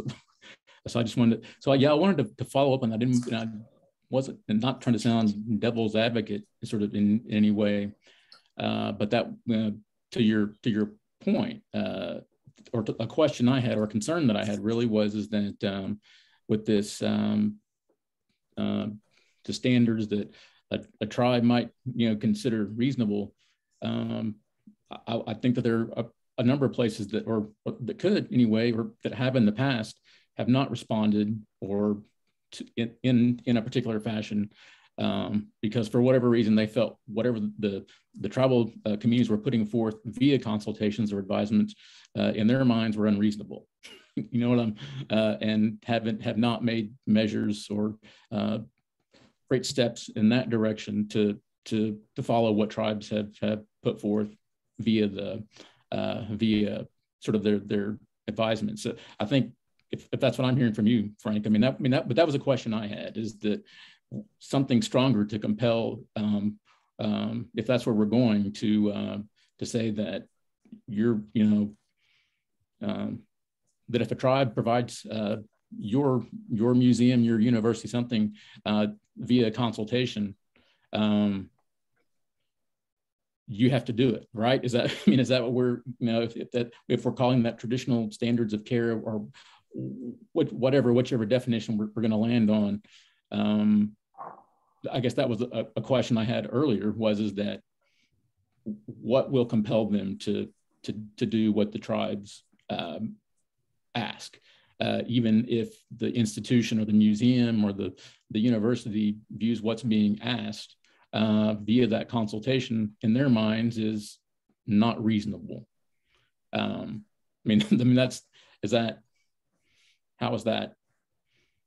do we compel that? Because Frank, what I also heard in your comment too was that, well, if they're unable to do that, then they transfer them. Then that would be in some respects, or in many respects, I guess, moving forward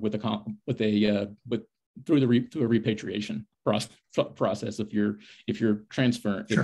if you're doing a transfer or calling sure. it a transfer, it's all, for all intents and purposes, and that would be I know there are many moving parts to that, but that sounds like a repatriation. Mm-hmm. Yes, it would be.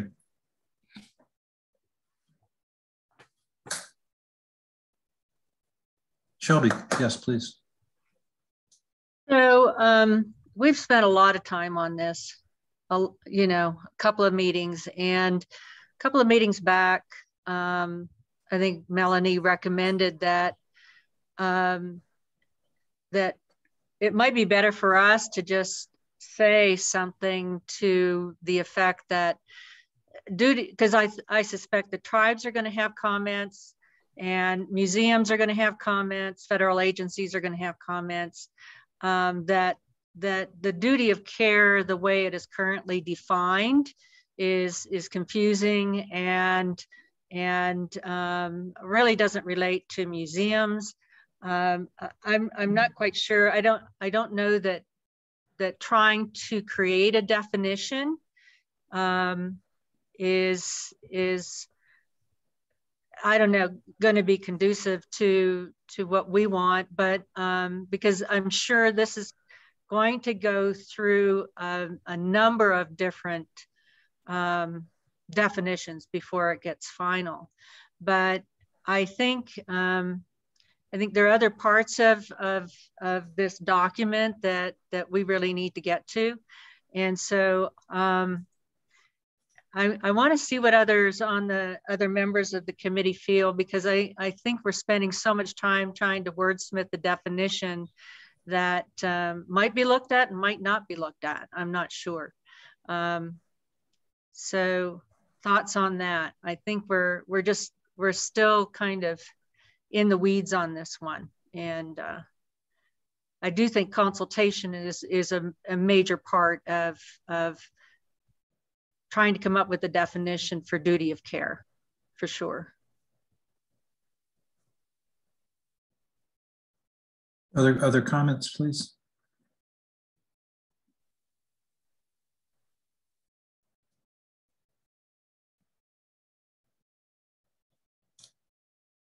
Hello, Honor. Frank. Oh, sorry. Barney. Yes, was It's that? okay, let Barnaby Was go. that Barnaby or? Yeah, I would agree with Calby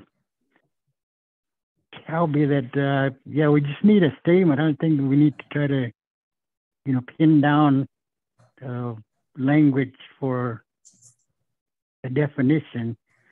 And I also agree with Tim on his thought on not inserting that language from the declaration. It's probably not the appropriate place for that particular language. But otherwise, yeah, there should be just a general statement, because here again, things will change. It's still not final yet, and these are just recommendations. Okay, that's all I got. Thank you, Barnaby. Honor, you have your hand up as well. And then John. Yeah, I think, since we've been advised to provide recommendations, and it seems like the committee wants to move on, I would suggest Tim adding an S to NHOs, putting a period at the end of cultural items in that first sentence. Hold on, start again. Put an S at the end of NHOs the second time it comes up in the first sentence. Third line, yeah. Oh, third time, second time. Put a period at the end of cultural items.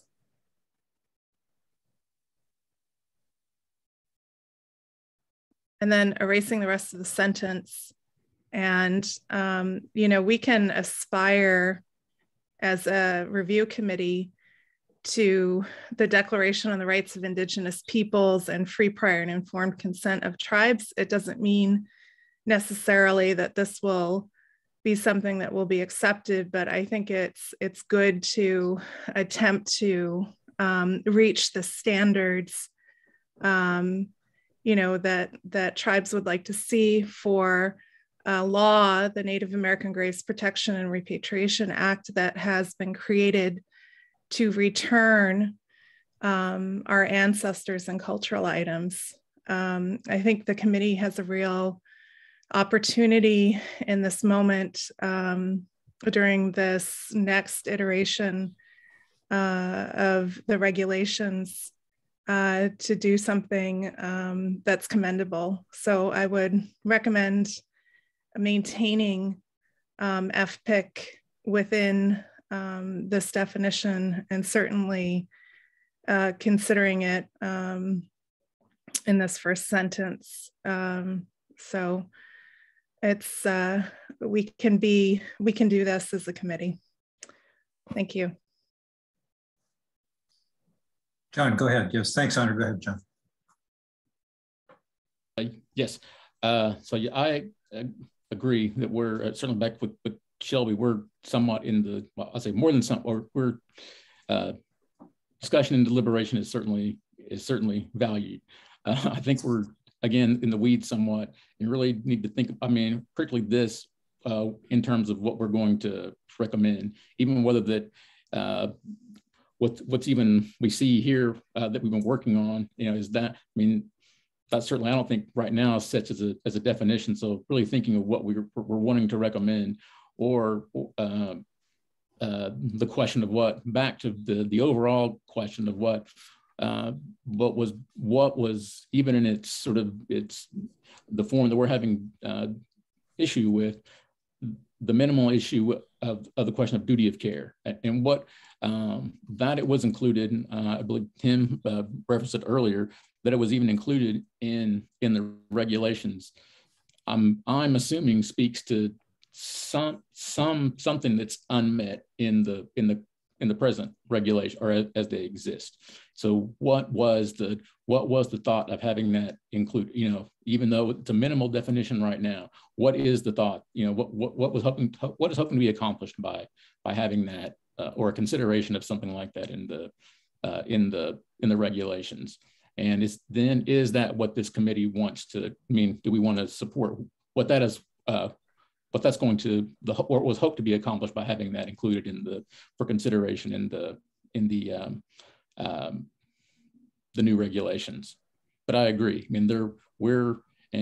mean, we're important, but we're one voice. We're one voice in this process. And there, as has been pointed out, there are going to be others, certainly from, I believe there's going to be more tribal or comment from tribal communities, and perhaps museums are going to have a question about what this definition means. So yeah, I support the recommendation of us moving forward from these deeper discussions right now, but to consider what what our recommendation might be. And I do agree with Honor that this is, whether it's in this iteration of this committee's makeup, which is rapidly, the time is running short, and in the newer iteration of the committee, because I think it's also, I mean, I think it can be important that what this committee can stand for, or what statement it's going to make about not just the rights of Native peoples, but the rights of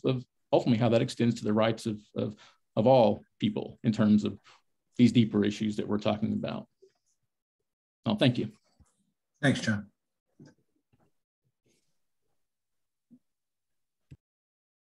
Okay, so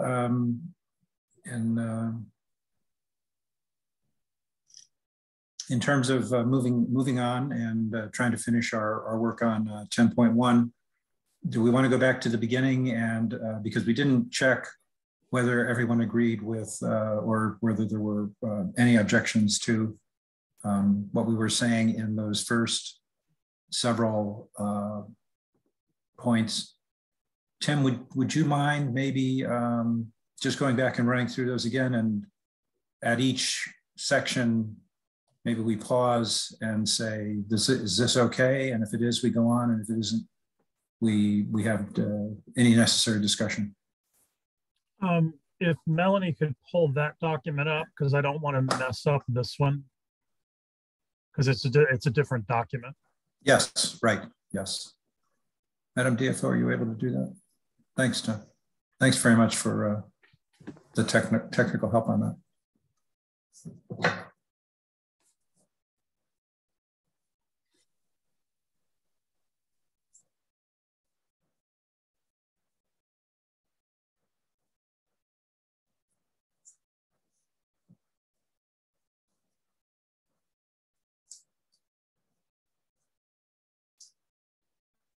So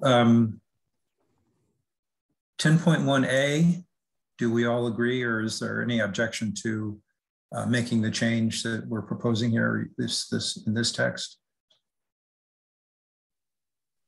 No? Okay. Applicability. Any changes to this text or comments? No. Okay, so we'll stick with that. The territories question, B2. Same question from me. No? Okay, so we agree with what we're saying there. On the duty of care, not looking what's on the text here that's showing, but the text that we just discussed. I have just one suggestion. Yeah, Shelby, go ahead. Under the introductory sentence there, the second sentence, the committee recommends using the following instead of recommendations using the following. The committee recommends. Mm-hmm. Just that's a good idea. A typo I caught. Okay. And then we would use the text that we just discussed. I do feel the need to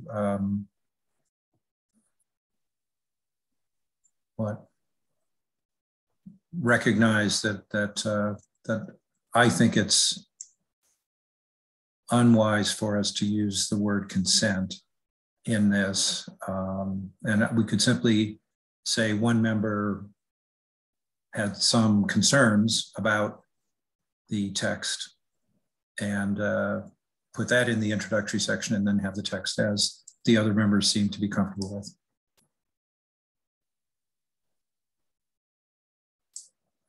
Is that okay? And Frank, this would be the definition as we have edited, except for the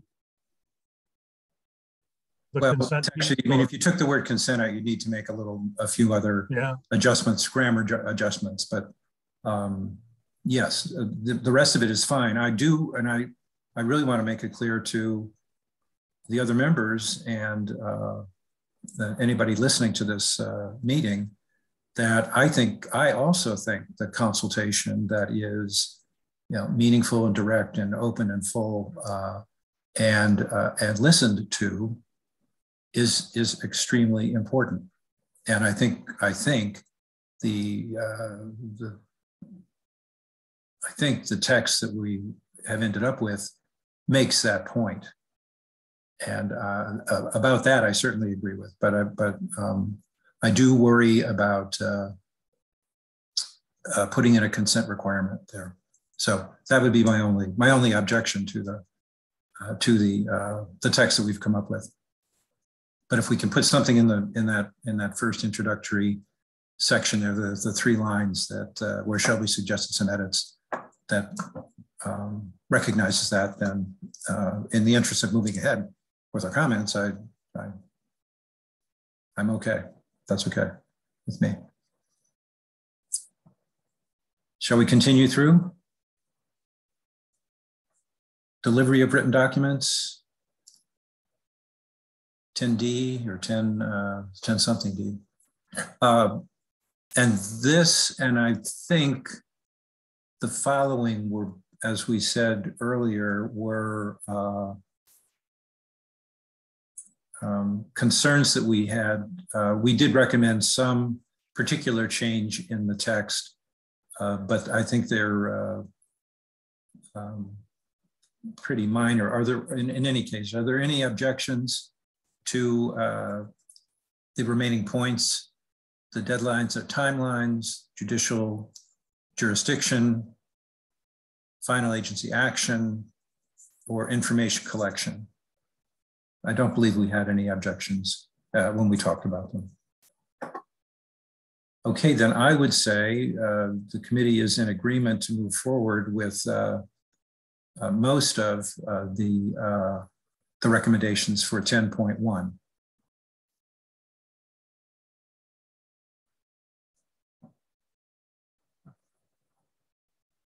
And seeing no objections to that, let's do that. We'll make the few edits that we agreed to, and we'll send those specific comments forward to the department. Madam DFO, with that, we could do this in the form of another letter to the secretary or a memo. What do you have any thoughts on how we transmit? The document that you've prepared, if you edit it and send it to me, that will be sufficient. Okay. My computer just froze. What did I miss? Oh, I'm sorry. Well, we agreed, I think, to the rest of the text that we have in the 10.1 section M. We agreed that we would send it with the little caveat about one of the members not agreeing with the full text of the duty of care. We would send that up to the secretary. So I guess one of us, maybe I guess that might fall to me, can make those changes and send the final revised text to the National NAGPRA program for transmittal to the secretary. Is that? I don't see anybody wants to make a comment or would disagree with that, so we'll plan to do that. The next section that we're going to try to deal with then is the update of NAGPRA inventory, section 10.10. And there's another document that we have that was prepared based upon comments that we had in our discussion at the May 3rd meeting.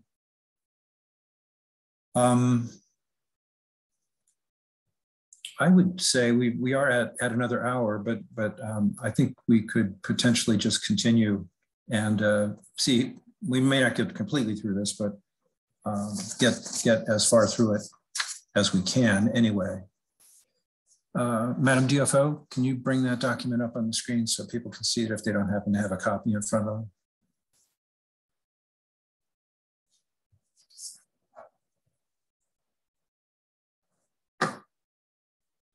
So this is a two-page document. On the first page at the top, there is a summary of how it came to be that that this draft was put together based upon discussions we had at the May 3rd meeting, where we were trying to come up with text we could use for a recommendation, again, to the Secretary about this particular section or subsections of the draft proposed revised regs. And the specific topic was or is the requirements for updates of the NAGPRA inventories that have been produced by museums and federal agencies. In the discussion, we had a number of sort of general points that should be incorporated into the recommendations to the Secretary. And they involved what it would take to accomplish the inventory updates. And so, and some parameters that we wanted to be sure were part of were recognized in the recommendation that we might come up with. So the first 3 points deal with those more general aspects of this topic. One being that the activities that museums, agencies, tribes, and Native Hawaiian organizations are asked or required to participate in be to the extent possible beneficial to those organizations. So, and to the accomplishment of what's needed to do to implement NAGPRA. So the first point simply tries to address that by identifying some of the positive outcomes that are possible in crafting what the requirements are for updating the NAGPRA inventories. The second point that we wanted to emphasize, and we just emphasized it substantially as well in dealing with duty of care, is that consultation must be part of the process. And to go beyond that, the consultation for updating NAGPRA inventories should reflect the definition of consultation that is in the definition sections, the 10.2 definition sections of the text of the draft proposed revisions that we're looking at. So consultation means a process involving the exchange of information, open discussion, and joint deliberations with respect to potential issues, changes, or actions by all interested parties. So when we use the word consultation in our recommendations here, that's what we're referring to. And then the final general point we talked about at the last meeting, at the March or May 3rd meeting, is that the research needed to update the inventories, as I think we agreed in our discussion then, that there would be some kind of study that was needed to do those updates, or at least some of the updates, would involve, quote, existing museum records, including inventories or catalogs, relevant studies, or other pertinent data for the limited purpose of determining the geographical origins, cultural affiliation, and basic facts surrounding the acquisition and access of Native American human remains and associated funerary objects. Excuse me. The requirement for such investigation shall not be construed to be an authorization for the initiation of new scientific studies of such remains and associated funerary objects. And that text, except for the part in brackets, is from the statute itself, which is what we talked about utilizing in the May 3rd discussion. If you then turn to the second page, there is a discussion draft of what a recommendation might look like for updating the NAGPRA inventories. And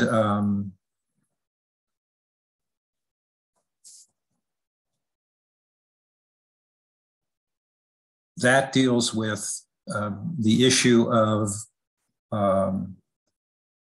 what's involved, what may be involved on the part of museums and tribes, agencies, and Native Hawaiian organizations regarding these updates. The first three paragraphs point out that it will vary from case to case in terms of the extent of collections, in terms of the information that the museums and agencies have already taken a look at, and what new information they might need to look at to update the inventories, in particular regarding the geographical affiliation issue. And the fact that there really needs to be a careful, well-informed, and accurate description and assessment of what the likely time and cost requirements for a successful outcome to those updates will be. And of course, the updates will require an extensive amount of consultation with culturally affiliated and or geographically affiliated tribes. And I think it's not at all clear that we have an idea of exactly what is involved there. So one of the recommendations, or part of the recommendations then, is that in addition to the ongoing consultations with Indian tribes and Native Hawaiian organizations, the Department of Interior should undertake meetings with representatives of museums and federal agencies to describe and assess the specific activities needed to update NAGPRA inventories, including the development of realistic financial and scheduling information. We had some discussion about that at the last meeting with the assistant secretaries regarding their sense of additional resources and additional budget items for future fiscal years. And it seemed to me, at least, that they both recognized that something like that may be needed. One of the things I think we need, and I would suggest we want to recommend to the secretary on this particular matter, is that information should be put together, and it needs input from tribes, from museums, and from federal agencies in terms of excuse me, what the workload has already been and what it is anticipated to be if the update of the NAGPRA inventories as is described in 10.10 goes forward. And that the federal government, the federal agencies responsible for implementing NAGPRA and the transfer, the repatriation of cultural items needs to take some of that financial responsibility on. So, excuse me, that is a quick review of something like the text for a recommendation to the secretary on this particular part of the regulations for the committee to discuss at the current meeting, the meeting we're at right now. Are there any questions or comments that members have on this?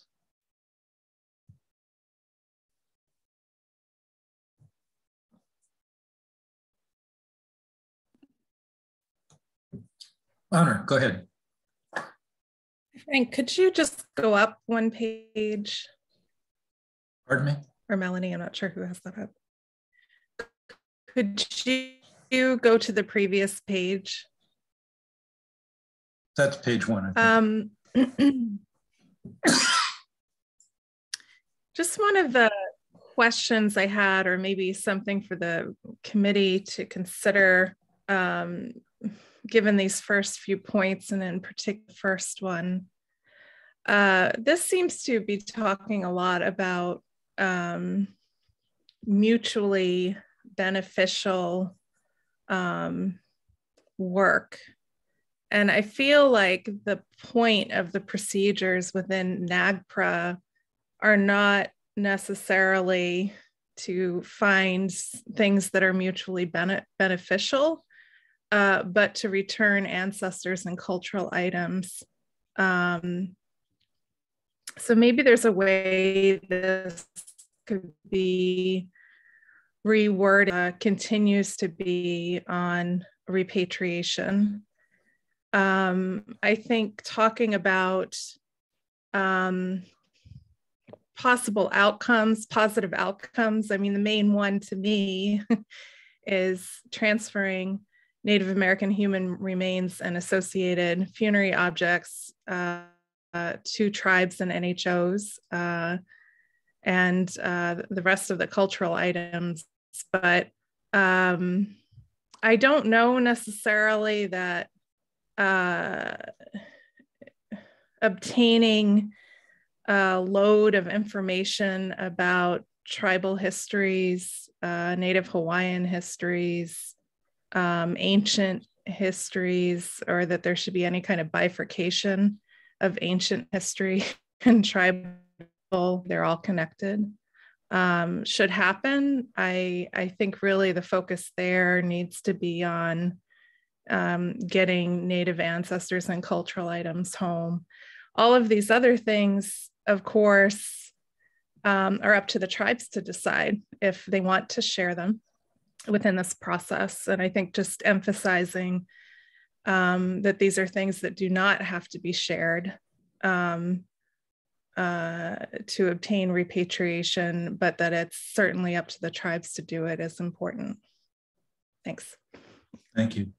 I will let me point out that, and it probably, as you say, should have been the very first point, but the second bullet there is exactly the point that you make about the primary intent of NAGPRA. And I think it is mutually beneficial in that I don't believe the museums or agencies want to hold on to materials that they shouldn't be holding on to.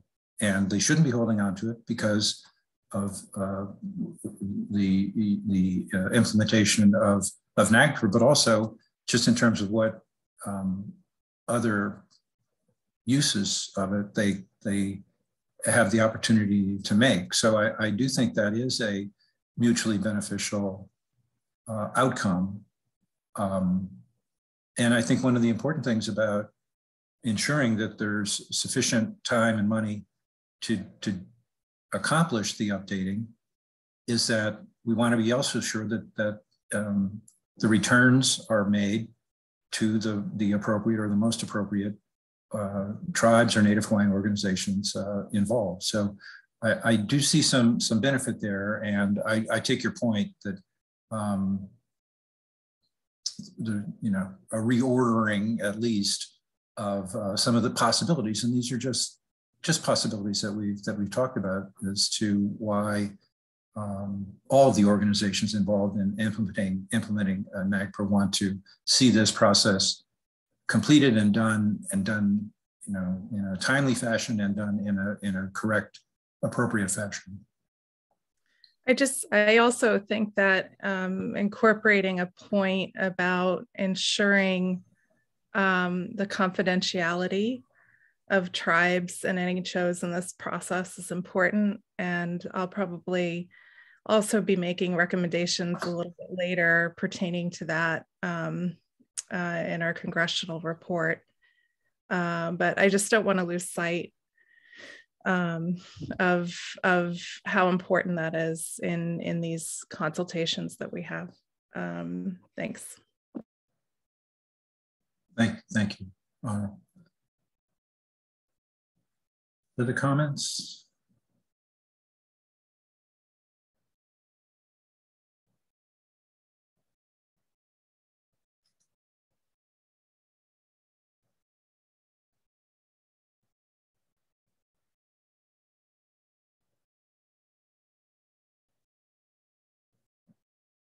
Well, then. Sorry, I just had another one. Yes, I'm sorry. Go ahead. Go ahead. Before we move on, I'm trying to see where it is. I think it's under number 3 in particular. It's referencing updating inventories without you know, having this be construed as an authorization for the initiation of new scientific studies. I think that's important. I would also, you know, recommend that even studies done on prior or information looked at on prior studies that has not been authorized by tribes should not occur. I also wanted to note in the chat that Angela Garcia Lewis has mentioned there should be a prohibition on the physical touching, handling, or physical modification of the ancestors and protected objects without written permission of the consulting tribes. And I think that's something also to be mindful of.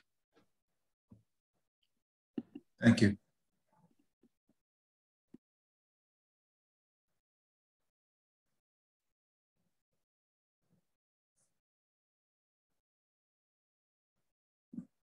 Other comments?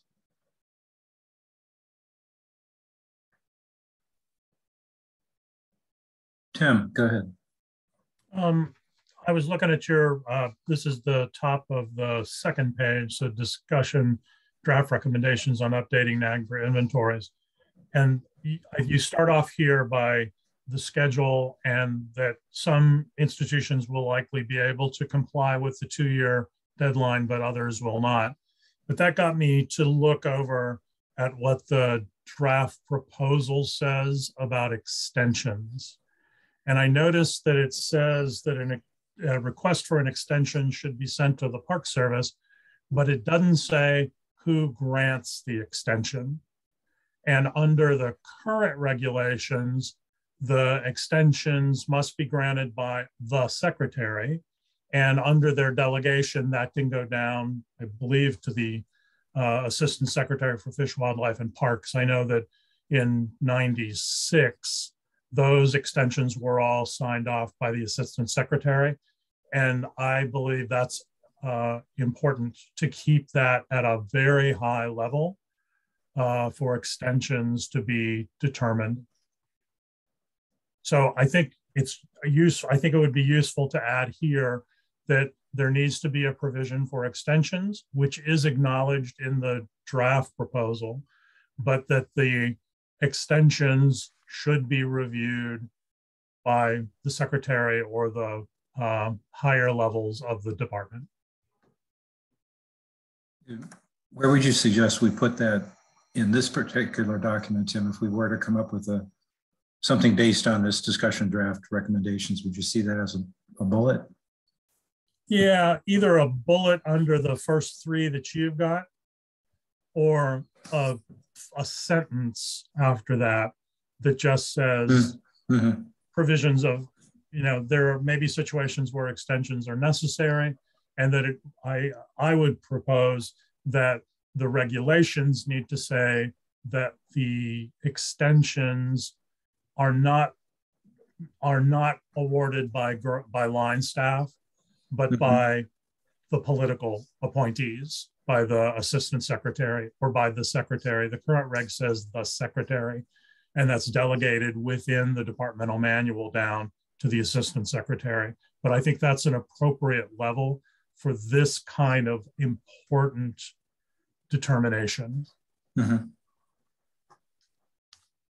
I think that was also the level that was used in the initial round of requests for extensions. I recall doing briefings for the assistant secretary on that.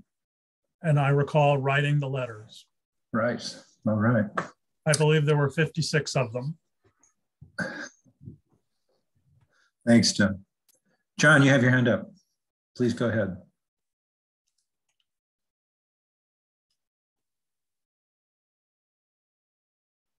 Oh, John, you're on mute. How about now? There you go. Can you hear me? Okay. There you go. Yes, thank you. Sure. Not trying to back it up because I think it's still relevant to our conversation. We've had another, I guess, a comment I was noticing in the chat portion about sort of the how cultural information might be protected. I know that's not a particular discussion right now with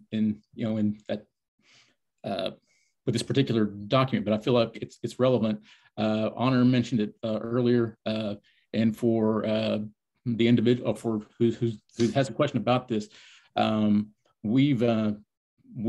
this has been a topic for this committee, at least this committee, on a couple of more than a few rounds or a few times since I've served on this committee, and it's been one of our recommendations in the past few years in our report to Congress on how the issue of information, especially culturally sensitive information during a consultation, might be protected during the course of, or how that's going to be protected with, to the consultation process, even post that process. So I didn't want to bring that to light. That this is I've seen this a question as it certainly relates to I think what we're talking about in this, and not to backpedal, but how this could be another further consideration for in maybe duty of care or something to that measure, not to add further thought to that deeper recommendation there. But I didn't want to move too far without wanting to answer this person. This is a very real, and she's not the only, or they're not the only one with this concern. I think members of the committee have had communication with, especially those from Native communities, about how information is I would think not just now going forward, but how information in the past via consultations or repatriation processes is going to be addressed or protected. So I didn't want to bring that up, to answer that, or that maybe not the greatest answer to that question, but just to put that forth, that it has been considered by at least this committee. Mm-hmm. Thank you, John. And I want to thank them for their question and their concern. So thank you for pointing that out. Thanks for bringing it up as well. Shelby, yes, please go ahead. Yeah, Frank, I'm looking on the second top of the second page as well. And under your third bullet point, this is regarding funding for the NAGPRA update on the NAGPRA inventories. I'm not quite clear on what this sentence is trying to say. It's a little confusing to me that the funding that federal agencies responsible for implementing NAGPRA are able to provide to tribes, Native Hawaiian organizations, museums, and other organizations. that curate NAGPRA remains in objects and public agencies with collections that must comply with the law? Oh, it was just, it was supposed to, and the intent was that it was referring to funding that was being provided at present, or how much would be provided or could be provided based upon new requirements for the updating of NAGPRA inventories. These specifically for federal agencies, right? Well, no, it'd be funding that federal agencies like the Department of the Interior through the National NAGPRA program provide to Indian tribes, Native Hawaiian organizations, and museums. That was really the specific reference to federal agencies there, not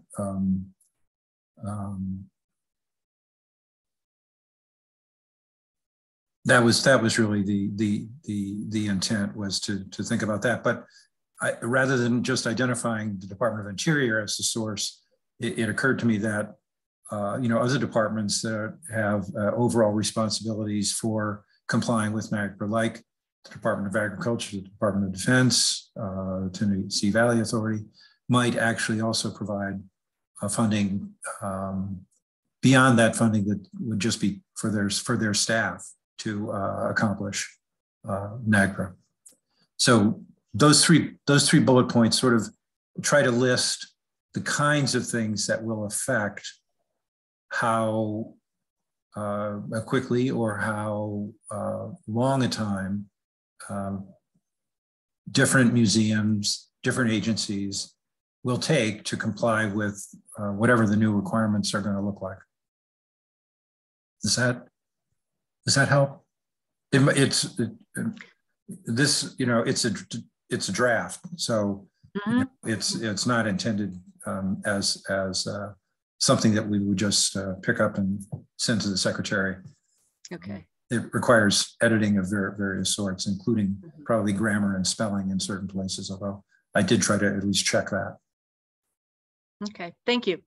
Thank you. Tim, you have a comment? Yes, Tim, go ahead. As a possible suggestion to clarify that sentence a little bit, if you could say the funding that the United States is able to provide, because it's all federal funds. Mm-hmm. And I think part of the confusion may be that there's too many federal agencies in this sentence. That could be. And then public agencies at the end, I'd change that to federal agencies. Right, right. And that might clarify it a little bit. Thank you.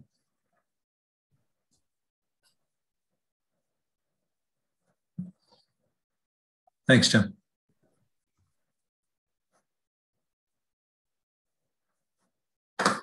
Are there immediate comments at this point? Well, Madam DFO, I do see now that we are at 1:30, so we've been going for an hour and a half or so. We might want to take a 10-minute break right now and then come back, and we can go through this paragraph by paragraph as a discussion draft and determine whether we want to send it or not, or we want to how we want to revise it. But before that, Honor, you have a comment, and then Tim. Go ahead, Honor. Just on that third bullet point, instead of saying curate, maybe possess or control could go in there. Where could you do that again? The third bullet on the top of the second page. I think I'm on the second page. Discussion draft recommendation on updating NAGPRA inventory. Yes, that's it. Mm-hmm.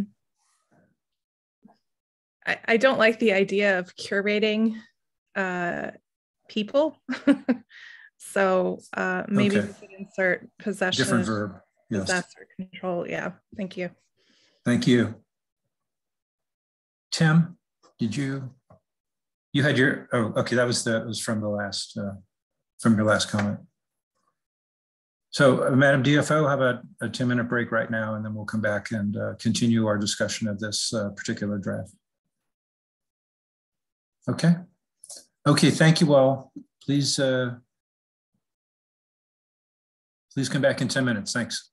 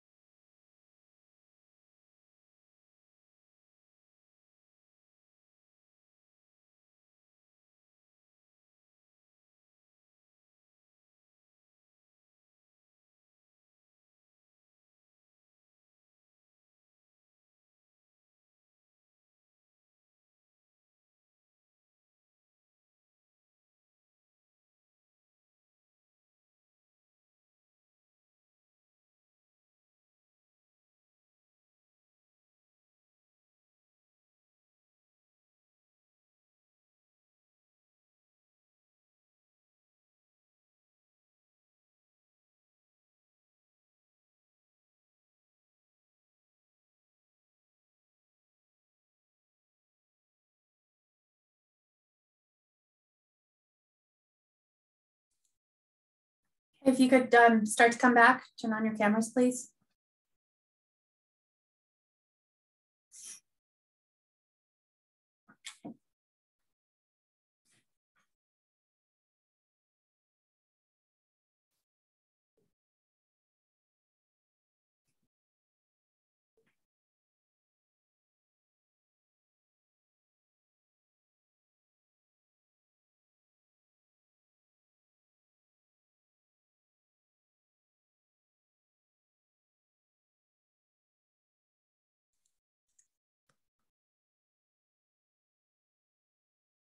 Thank you. Mr. Chair, how would you like to proceed? There is about an hour and 20 minutes left. Let's see, is everybody back? All the members back?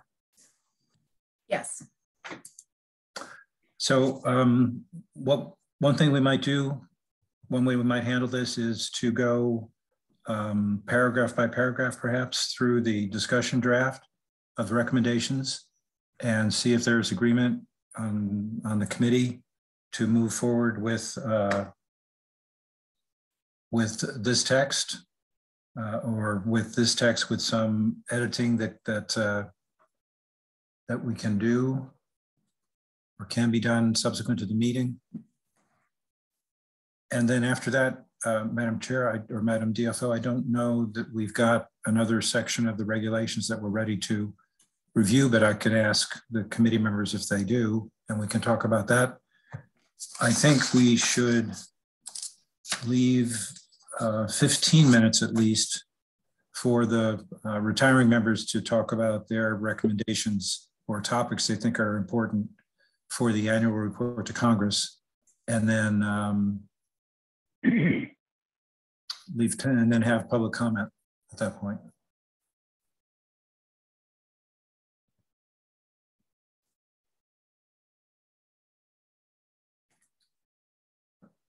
Okay. Okay. Would you like to share the screen so you can make edits, Frank, or how would you like? I can't do that from my screen. So if you're able to, or someone else is willing to.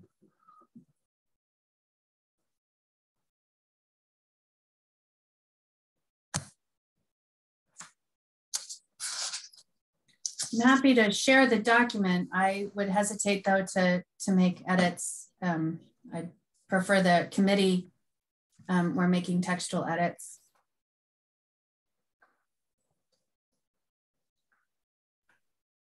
I'd do it, but I just about killed my laptop last time, so I will defer. Thanks, Tim.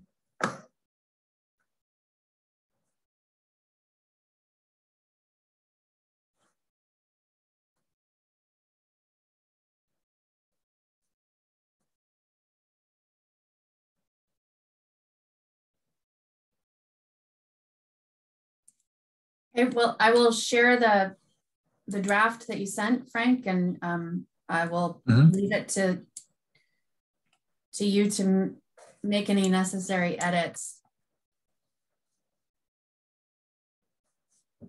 Okay. Okay, then what I'd actually like to do is start with page 2, which is set up more as a possible recommendation. So if we could go to page 2. We've already had some suggestions about changing the text in the first paragraph to make it clearer what's being intended there. Are there other, well, let me start with this. I think the sentence that the National NAGPRA program that Melanie asked us to focus on in developing a recommendation is that the very first sentence in this draft, an update of the existing NAGPRA inventory should be required, and there should be a schedule for this. So that's really where I got started. Shelby, you have a comment. Why don't you go ahead? Yeah, this has to do with that third bullet again.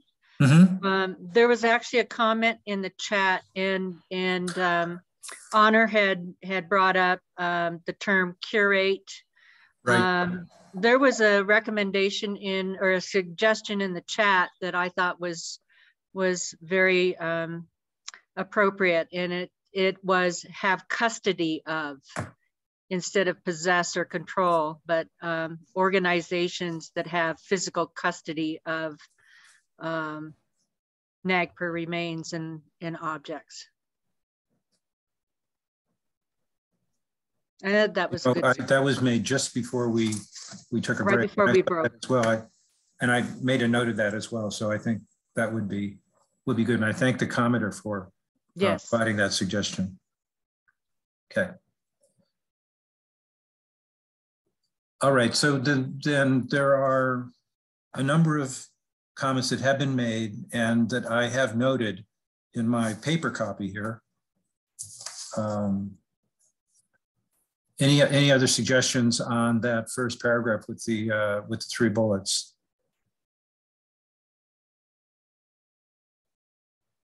And the concept, the idea that if in reality, some museums and agencies are going to be able to do this maybe in a shorter time frame than others will be, and others will take longer. That it's likely to be variable, but that the committee does agree with the initial statement that updating the NAGPRA inventories should be required and that there should be a schedule to do this. That's the main point of that first paragraph. And so you have agreement on that? Or may I ask, does the extension process allow for that variability? It's unclear to me how you would both have a schedule and allow for variability. Well, I don't know, actually, Madam DFO. But that's something that ought to be considered.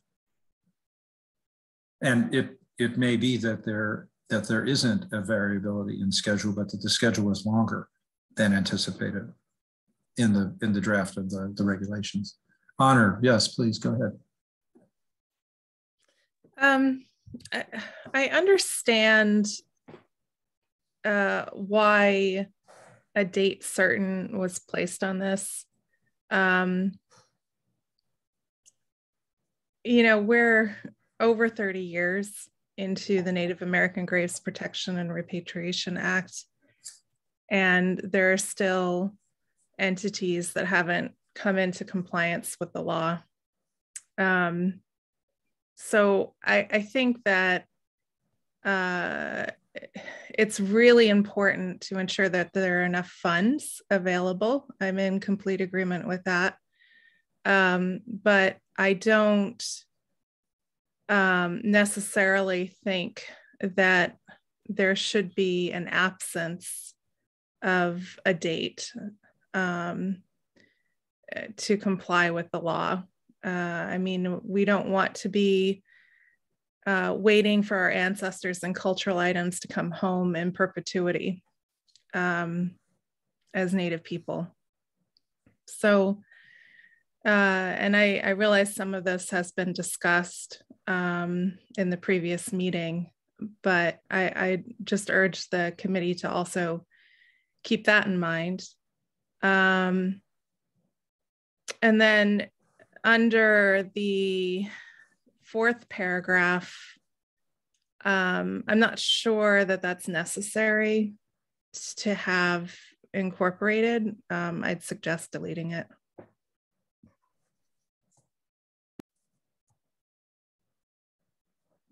Thank you, Honor. And the first paragraph shouldn't be read to suggest that there wouldn't be a deadline. There would be a deadline. It might be that it's more than 2 years. It might be that it's variable depending upon the size of the inventory. And it's so it could be added to the paragraph that there, that a date certain or a certain date is something that we see as important, but that there may be some additional information that needs to be gathered for that to be determined. So let me.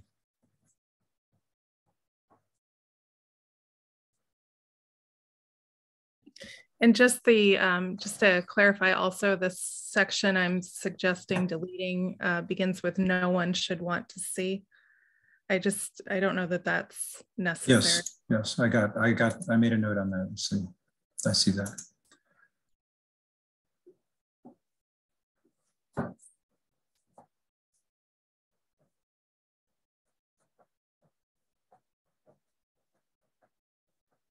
Any other comments or questions on the first paragraph? Tim, go ahead. You're muted. Sorry if I circle back. Up to the top when it gets to the issue of timing. That first sentence, updates of existing NAGPRA inventory should be required, and there should be a schedule for this. I'd actually recommend changing that to there should be deadlines for this. Not just a schedule, but deadlines. Okay, that's and fine. Then we had talked a little bit about the extension process. I wouldn't put it after your 3 bullets. I'd put it after the paragraph that starts the July 2021 draft proposed revisions. And then another paragraph after that that indicates that there is a provision for extensions, and it's in the current draft proposal.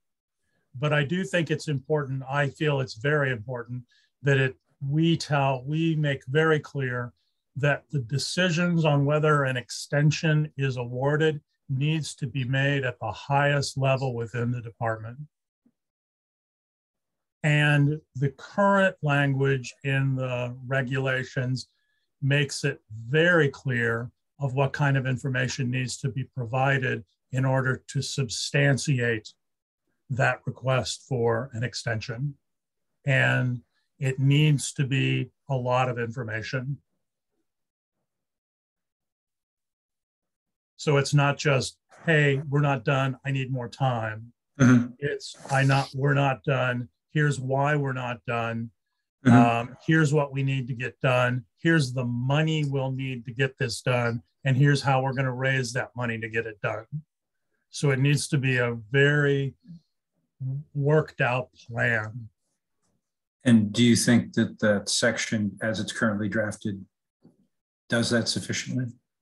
The section as currently drafted deals specifically with inventories. So there may be some tweaking that needs to be done in order to accommodate summaries as well. But I do think it needs to be excruciatingly clear that this is not an easy process to get an extension. Okay.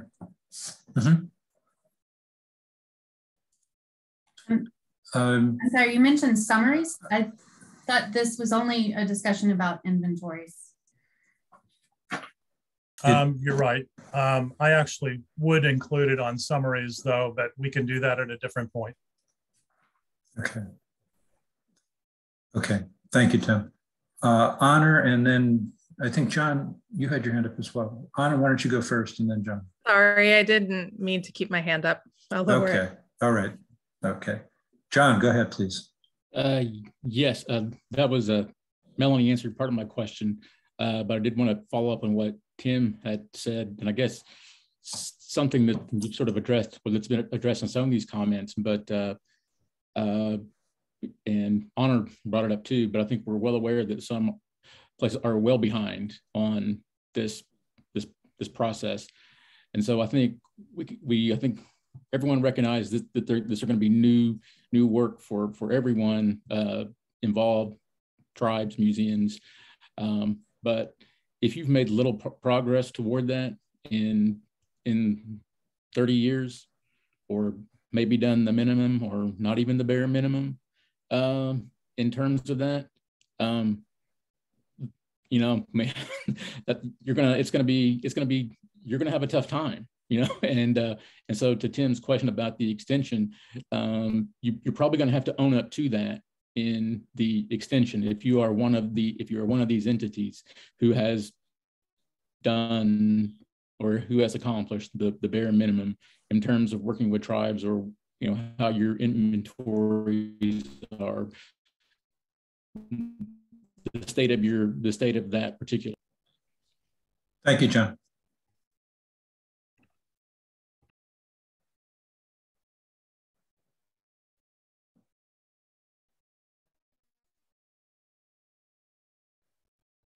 So, Tim, you've got your hand up. Go ahead. You're muted now, Tim. I'll put it in the text, but I'll just read it so that it's in the record.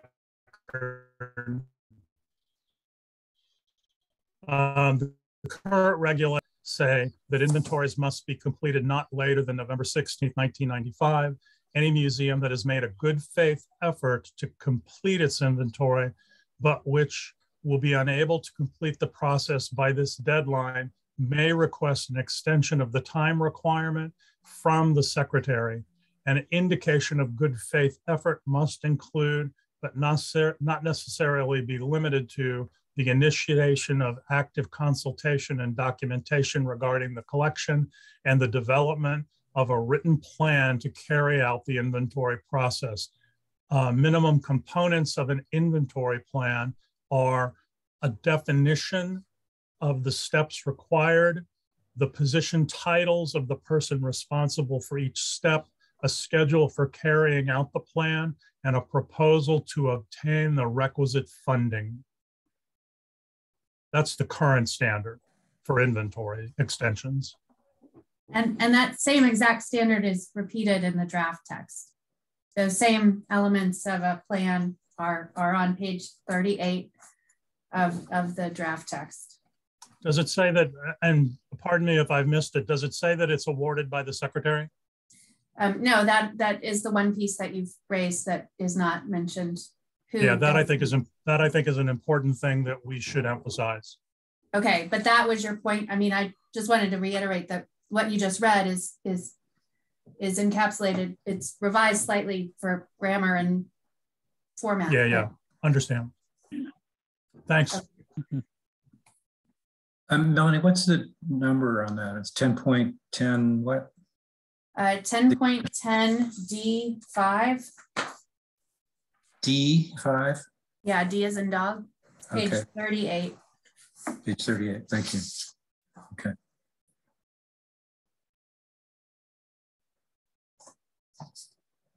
Okay.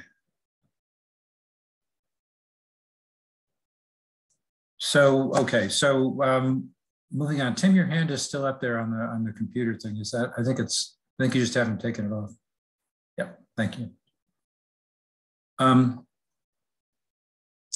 Then the next paragraph, which would be paragraph 3, there's a need for a careful, well-informed and accurate description, an assessment of real time and cost requirements.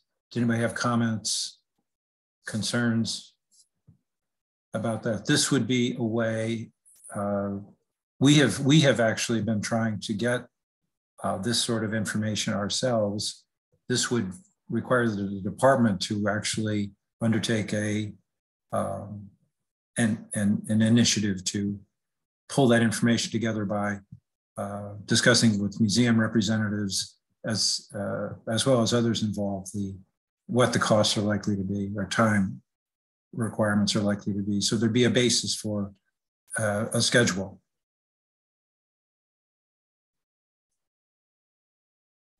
And a set of deadlines, or a deadline. Tim, go ahead. In terms of the consulting parties on this, I'd probably add Indian tribes, Native Hawaiian organizations, and national scientific and national museum organizations. in terms of costs. Okay. Mm-hmm.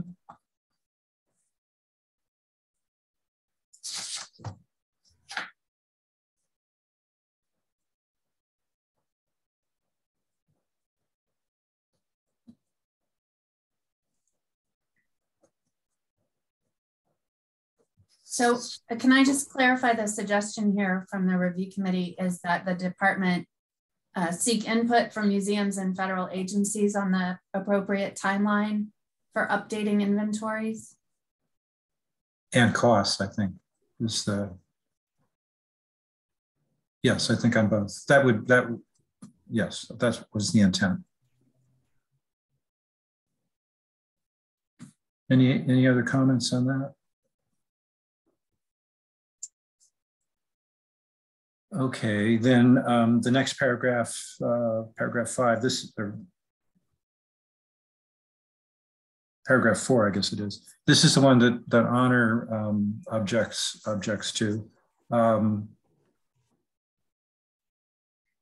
sorry, I just want to step back and assess what so the full committee is in agreement that museums and federal agencies should provide timelines for updating inventories.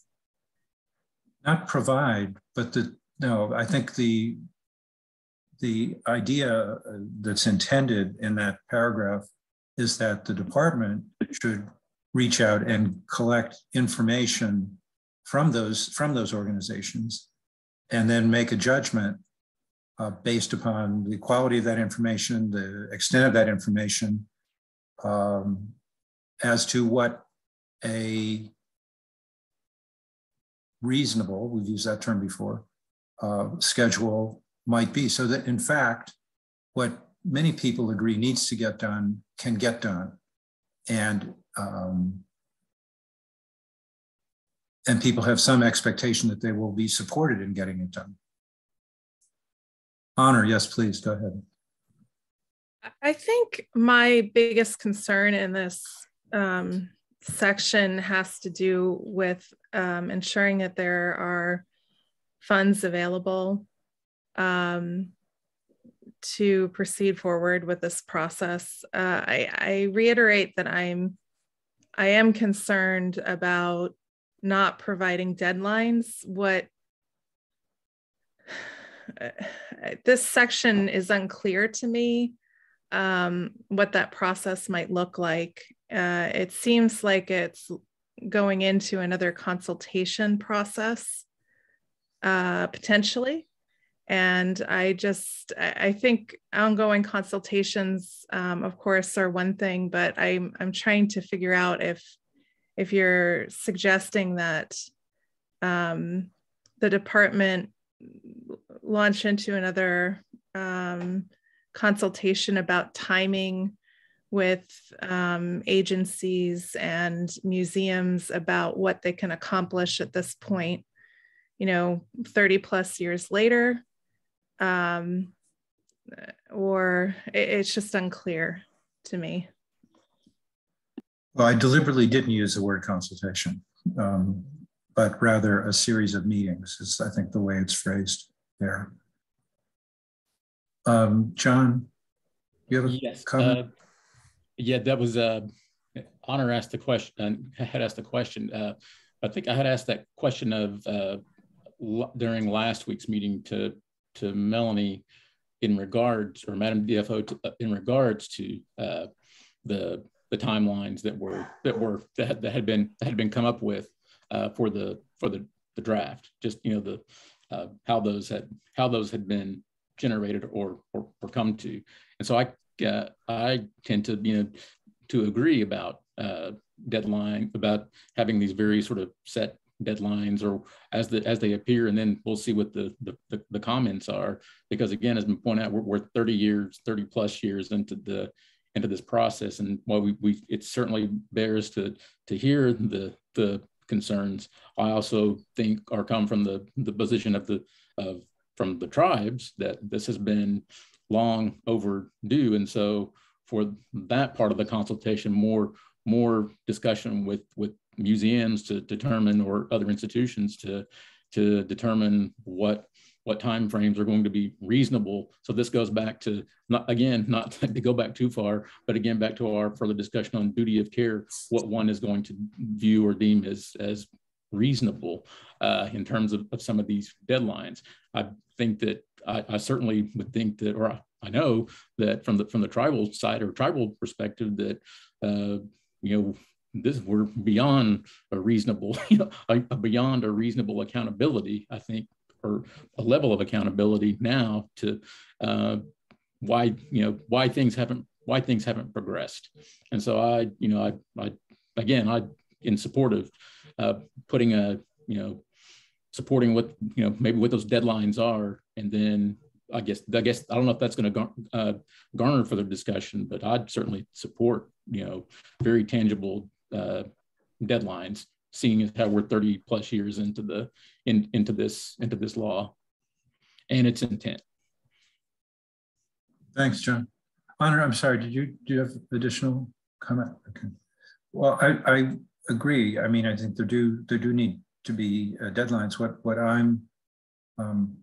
What I've proposed in this draft is that we need some firmer information about what, from the perspectives of the museums and the agencies and the other organizations that have physical custody of NAGPRA cultural items, as to what they would need to carry out the requirements of the law. Now, in part, there are in fact new requirements. That's what the updating is also creating a set of documents that need to be considered that haven't necessarily been considered in the past. Were certainly not considered as part of the well, I wouldn't say have not been considered in the past, but they weren't required to have been considered. Some of them probably were in the initial inventories that were completed. But there is new work that needs to be done. And again, this gets back, I think, to the concern that things be done right and they come out right for all concerned, in particular for tribes and Native Hawaiian organizations who, above all, want to see the return, the transfer, whatever the correct verb is, of NAGPRA remains and cultural items to the proper tribe or Native Hawaiian organization, or tribes and Native Hawaiian organizations. So the idea here is that we don't seem to have very good specific information about what that might entail, and there's a way of getting it, and then the Department of Interior making a judgment about the quality of what they get and coming up with a schedule of deadlines that can in fact be reached, so that things get done the way they should be done. That's really the intent here, is to say to the Secretary, this is something we think is needed.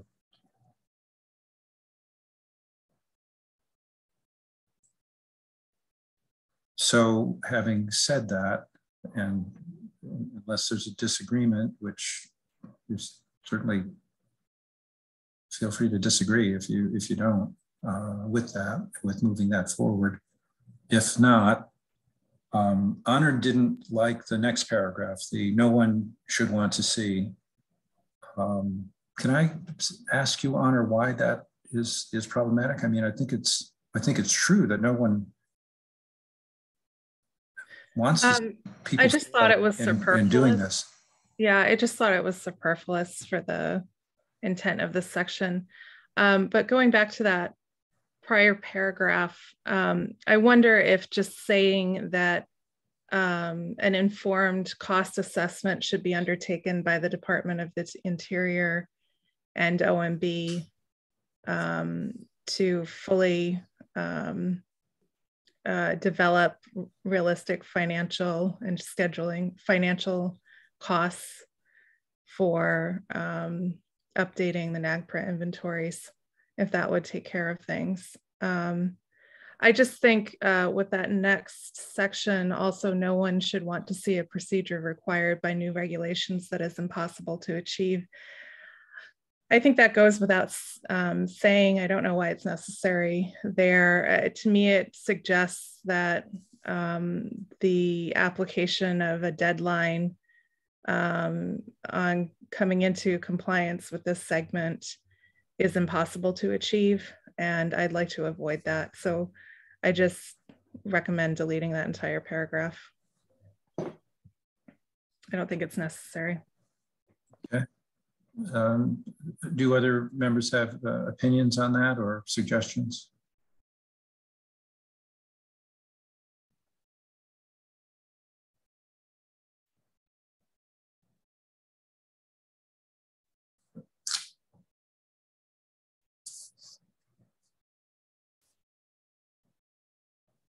Okay, well, should it be deleted then? Everybody agree with that?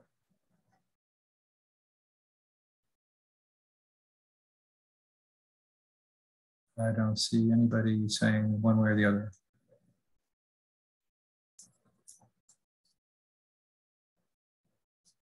Well, let's move on down. The last, really the last two paragraphs. The one is very short. They both deal with funding. Comments on that? Suggestions for changes?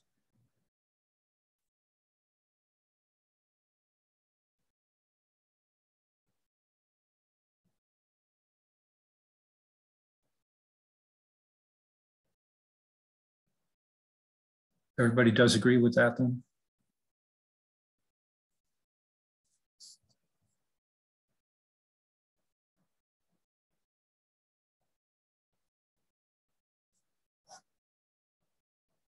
Okay. Oh, Tim, go ahead, sorry. Just in terms of a phrase to use there to strengthen that, I would recommend something along the lines that said that we don't want this to be an unfunded regulatory mandate.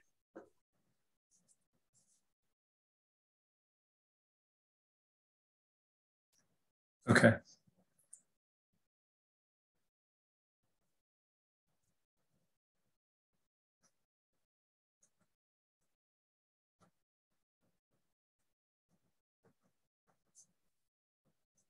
Which I have to acknowledge, the majority of the work done on the original inventories was in fact an unfunded mandate, because the regs didn't, or the grants program didn't come into effect until FY94. Okay, thanks. Well, that phrase maybe can be put in there someplace. That's a suggestion. And someone else just suggested about not having passive grammar. So we'll look at that as well. Shelby, yes, you have a comment. Go ahead. Yeah, I agree with Tim, as well as the addition in the chat. I would suggest just combining these two into one paragraph, specifically addressing funding.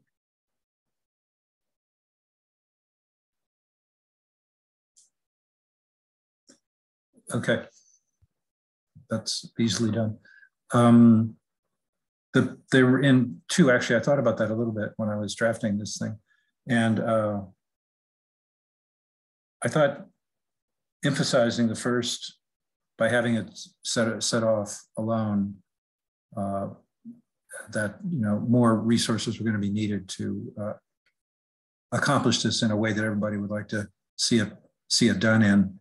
And then where those monies were where a substantial percentage of those monies would come from as a follow-on to that. So that was the rationale originally, but we could do it either way. Tim, go ahead.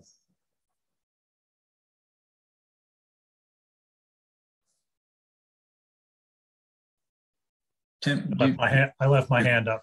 There you go. Yes. Oh, okay. Sorry. Thank you.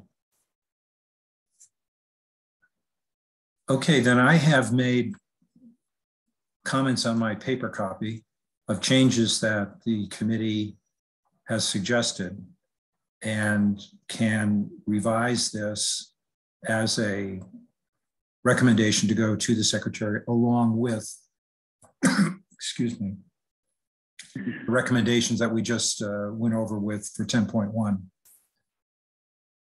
And I will do that unless I see objections at this point. Okay.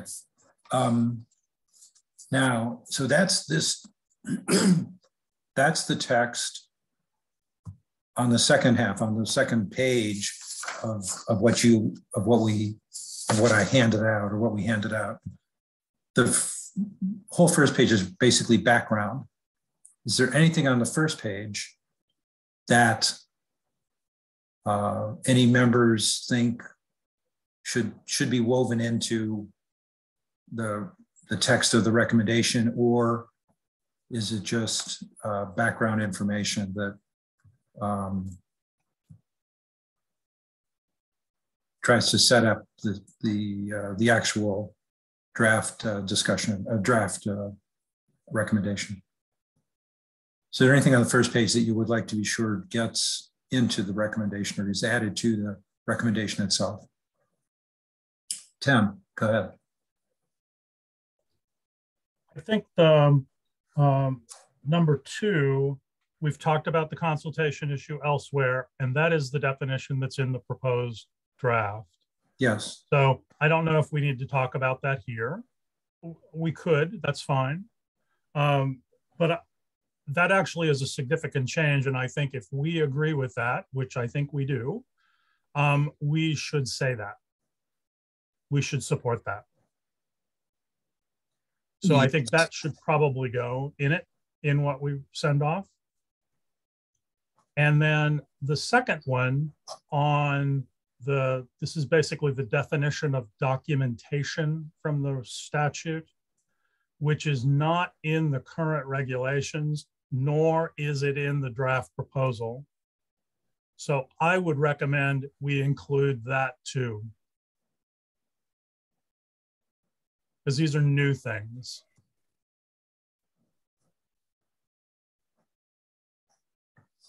Consultation, I thought about that. I separated these two because, well, I separated the consultation one explicitly because it does apply broadly throughout the draft proposed regulation. So it didn't seem to me, it seemed to me if we were going to make a comment about it, it more appropriately would come in our discussion of definitions, or in a discussion of definitions. There's the research one is more easily attached to updating the inventory. So it's that relatively easy to place that in the actual draft recommendation. I'm sorry, just to clarify, Tim, it is in both the existing regulations and the draft. The same language from the Act on research and what documentation means. In the existing regulations, it's under 10.9E5. And in the draft text, it's under 10.10C3. So it is in both places. In 10.10 of the draft, Melanie, what is the letter designation? C, as in C? cat. Cat, okay. And then the numbers after that? Number 3. Thank you.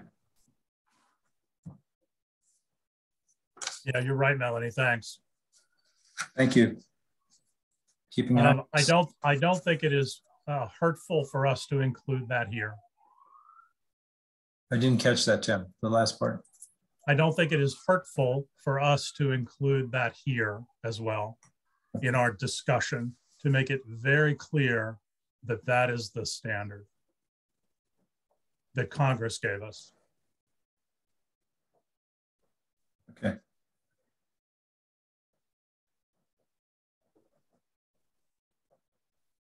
Any other comments on that? Is there general agreement on that by the other members? Or any questions about it? Okay, well, I will work on that also. Okay, then with that, in terms of this meeting and the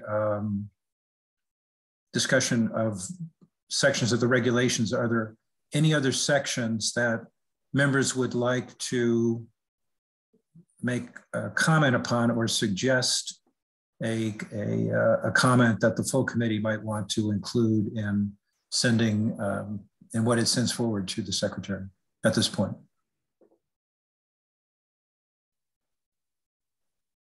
Okay, if not, then we will focus on 10.1 and section of 10.10 on updating. Barnaby, do you have a comment? No, I have no comment. Okay, thanks, Barnaby. You're on my computer screen, the phone icon just showed up, and I thought maybe that meant you had raised your hand or something. So thanks for hanging in there with the technology. Okay, then we'll focus on those two sections and subsections at this point. I originally said that I would do what drafting might be needed on the 10.1, but actually, given the amount of things that need to be changed on the 10.10, I wanted to ask if another member would be willing to just do the final text, final revisions to the text of 10.1. Okay, Tim, thank you. That would be great. I'd appreciate it very much. And then, are there any other sections that anybody wants to introduce a comment about at this point of the regs, draft regs? I don't see any. Okay, then, Madam DFO, we did want to take 15 minutes or so to give the retiring members an opportunity to talk about their recommendations regarding topics for the annual report to Congress. Can we move to that right now? Actually, if it's okay, we do have one request for public comment, and it's been pending for some time. So I'd like to do public comment first, if that's okay. So do the public comment first, you think? Mm-hmm. Okay, and then we'll do the retiring members. Yes. Okay. All right. So if you would like to make public comment, you can raise your hand or put your name in the chat. The first public comment we have is from Ziola Kathleen Bromley.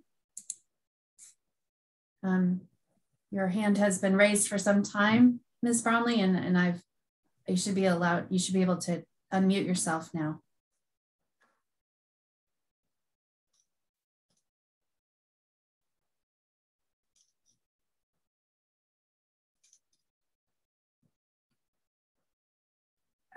Ms. Bromley, if you're still with us.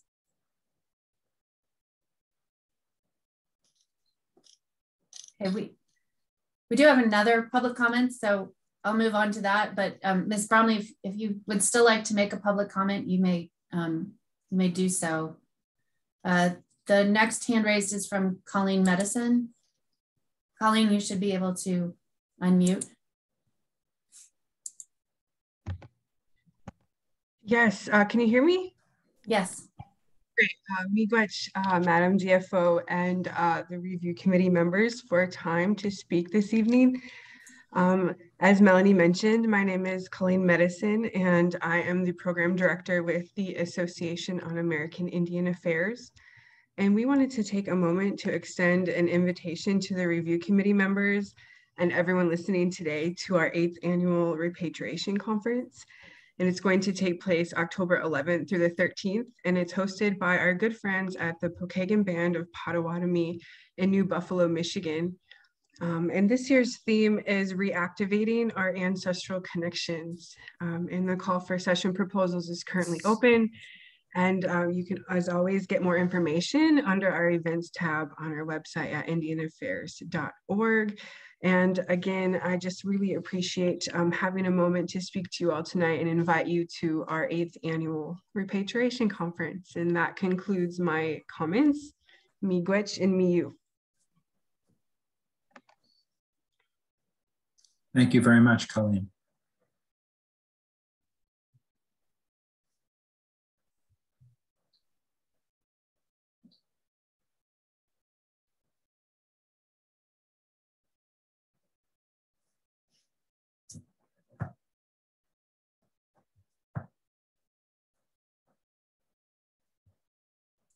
We had several comments in the chat. They mostly related to a discussion that the committee was having. And as many of you referenced them during your discussion, I will make them a part of the record for this meeting, but I won't go through and read them at this time, but I will ensure that they are part of the record. Thank you, Madam Chair. And that means you'll send a copy to the committee members as well, the way you did the last time. That was very Yes, I will do that, but the way they'll be attached to the record is, as each of you had during your discussion referenced them, they'll be a part of the file. Thank you. Melanie, just for a point of clarification on our part, for the review committee members now rotating off the committee, is this the last day for any kind of participation as review committee members, or will that be extended to the end of the month? When do things positively end for us? So tomorrow is the last day of your term. Your terms were through May 10th. Thank you. 2022.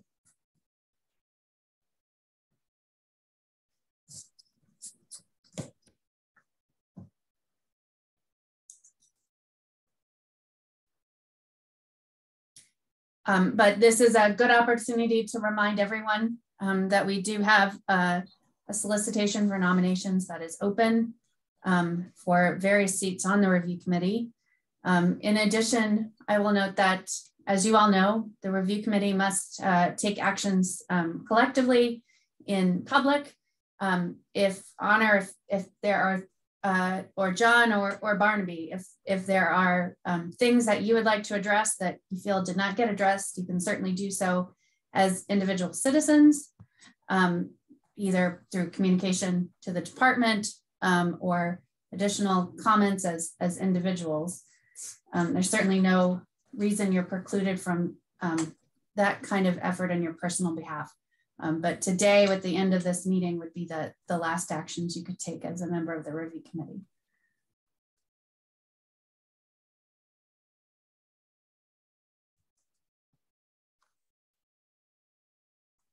Thanks, Melanie. Seeing as we don't have any more public comments, and I don't know if Ms. Ziola was able to come back on, I would recommend, Frank, that we move on to make sure we can get some input in for the report to Congress. I think that's, we're at that time right now. So we have 30 minutes left in the scheduled meeting, and we'll go ahead and invite review committee members to discuss their recommendations on the annual report to Congress. Honor, you are on my screen right here. So do you want to be the first one? Sure, and I'll try and get through things quickly for the rest of the review committee members to comment. Earlier today, we had a question come up about FOIA and maintaining confidentiality of tribes. One of my recommendations for the report to Congress would be recommending an exemption in FOIA that would exempt items that were discussed confidentially with tribes and lineal descendants, and NHOs to prevent them from being shared under the Freedom of Information Act. There are a number of also NAGPRA amendments that were suggested under the U.S. Senate Committee on Indian Affairs through NAGPRA. And I am copying this here. And I would hope that we would consider that in a report to Congress and attach it. I had some very good information as well included within it. My next recommendation, of course, is for increased funding for the National NAGPRA program and for repatriation grants.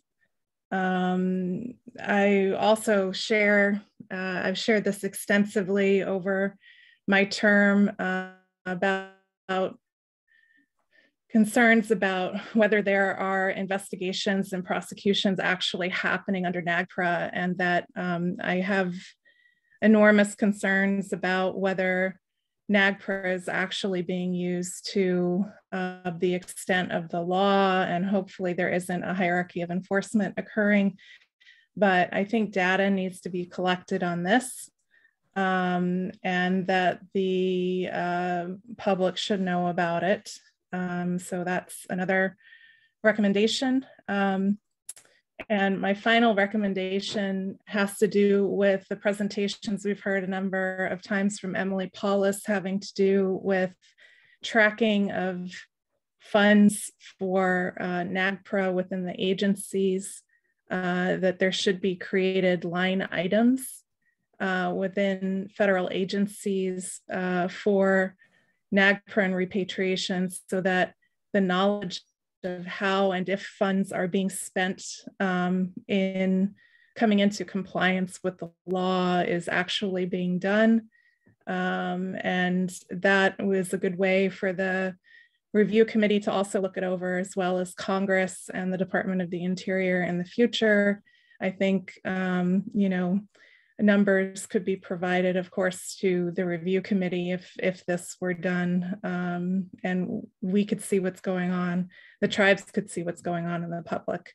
So I urge transparency in that regard as well. And those are my recommendations. Widow. Thank you. Thank you very much, Honor. John or Barnaby, who would like to? Would you like to make some recommendations or give us some recommendations of things to look at for the annual report to Congress? I can't tell if Barnaby, I don't want to. I know. I'm not sure. I'm not sure either. I can't tell. I don't want to cut the line. Why don't you go ahead and we'll give Barnaby a chance to clean her up. Or sure. I would echo some of the previous sentiments again, particularly in terms of the, I guess, the FOIA or the access to information concerns. I think that's been a part of our, part of our previous two reports to Congress. I think it bears to continuing to be a part of that report because it's important. I think I made reference to it earlier, but that should apply to, again, this, not to go back too deep into our previous discussions, but this does get into moving parts and elements of duty of care and part of that inventorying process. So that this is, but I mean, it's ongoing. And as I was saying earlier, it applies to not just what's the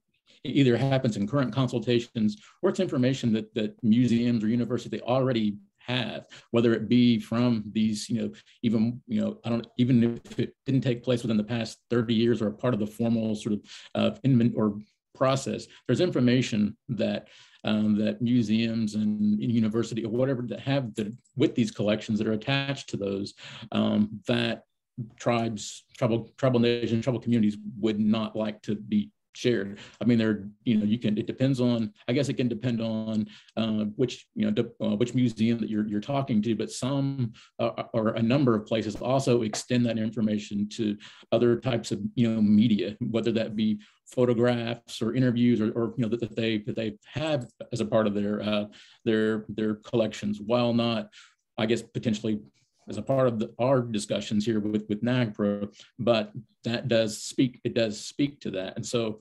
I firmly support that. And I think that should continue to be a part of the report to Congress, to support some measure to how that's going to be accomplished, or at least it's in the mind, certainly in the mind of the review committee. And so I would urge continuing to have that a part of the report until there's some sort of, I don't know, a response or an answer or something. But I think it needs to be kept in the mindset. And I would also, I have a question too about certainly supporting the types of funding mechanisms. I know we've gone back and forth in our discussions about, well, how much? We don't. This committee doesn't particularly know that, but also a part of my recommendation is, I know we've talked about particularly the NAGPRA grants, or those things that entities or museums can have access to via those grants to achieve some of these goals. But I think I think there is perhaps, or it sounds like there's an interest too, to find out those institutions who have had repeated NAGPRA grants over a series of years. Are they have they been achieving those goals? If you're applying for, we gotta, whatever it is, update have they been, to what extent, have they been working with the tribes to achieve the goals, whether it be to update the inventories or processes or activities that actually result in actual repatriations. I mean, that's the goal. I mean, that's the intent of this law. And so I think that the grants would, or at least some information, some data about that would, and we want to support that. So is it going from point A to point B? And I think that in some ways also could inform the committee or everyone going forward, if there is great concern about what these new regulations are, what they're proposing. What's been available up to now? Has it been used in that way to move it? To move things forward in the repatriation process. So, that might be something that the review committee is interested in further when it's making the recommendations, or as the recommendations become, the newer recommendation or regulations become more apparent of what they might be. So that would be something that you might consider, whether in the upcoming report or reports in the upcoming years.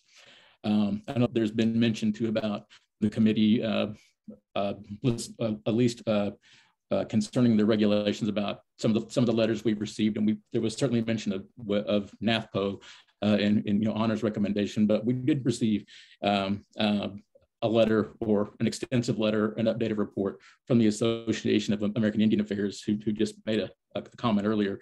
So I just wanted to put that out, that we have received comment from them, and I think that those positions and those comments that were a part of that report that were submitted would be worth this committee considering, as well as seeing as how they did. I had meetings with tribes and things, so their comments are not, I would say, not without merit for the committee to consider, while not existing as a formal sort of government to government or whatever you want to, but they did work with tribes. And so I'm just putting that out there for if you're going to consider NAGPRA, we should the idea to consider others who have provided the review committee with comment. So I think that's worth considering. And I think that that's all I have for now. If I think of anything in the course of our conversation or before it's time to sign off, I'll chime in. So thank you. Thank you, John. Thank you very much. And I guess I should also add, for both you and Honor, but also Barnaby, if things come to mind subsequent to the 10th of May, you all have our email addresses. So let us know what what moves you. Barnaby, are you online still and able to maybe make some suggestions as well on topics for the annual report or other things you'd like to talk about? Barnaby, you'll need to press *6 to unmute yourself. Hello there. Okay, there you go. Thank you, Barnaby. Okay, you got it. With all the discussions we've already had on the annual report, I don't think there's anything new that I can recommend for the report. But I do want to speak of the time during one of the meetings where I discussed the cultural affiliation with oral tradition being one of the criteria for determining cultural affiliation. I think that it should be some kind of investigation or inquiry by Park Service or whatever the other federal agency is that does this, like they did with the reburial of ancestors on federal lands, to determine how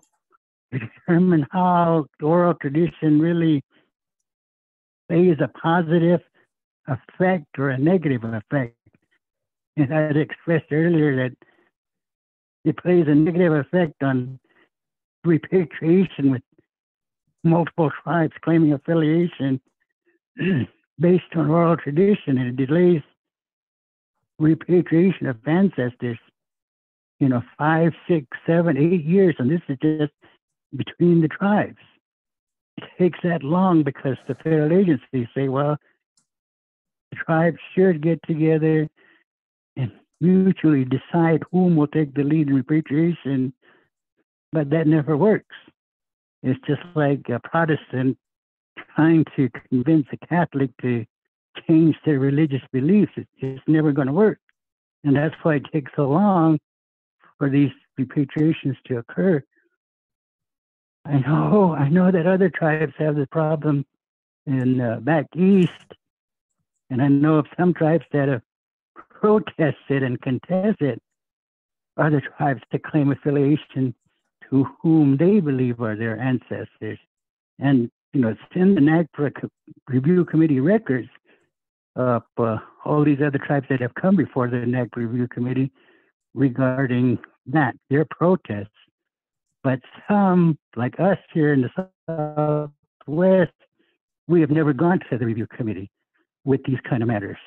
But it's taking a long time for our ancestors to be reburied. And so I think there's something needs to be done, or some kind of review with that oral tradition, or some guidelines that takes less time for ancestors to return home and be reburied. Otherwise, it goes on with different things based on that very thing. I also said that, it's our understanding of NAGPRA that each time that we request repatriation of ancestors, that we submit a repatriation document that identifies our affiliation, a cultural affiliation with the ancestors. But we don't know if these tribes that claim based on oral tradition, if they submit anything. But we do know too that these tribes that claim on oral tradition, that they submit their claims for repatriation after the 30-day Federal Register notice deadline. And so why would the museums, federal agencies, or educational institutions still accept them if they're past the deadline? Those are kind of questions that, in my mind, need to be answered.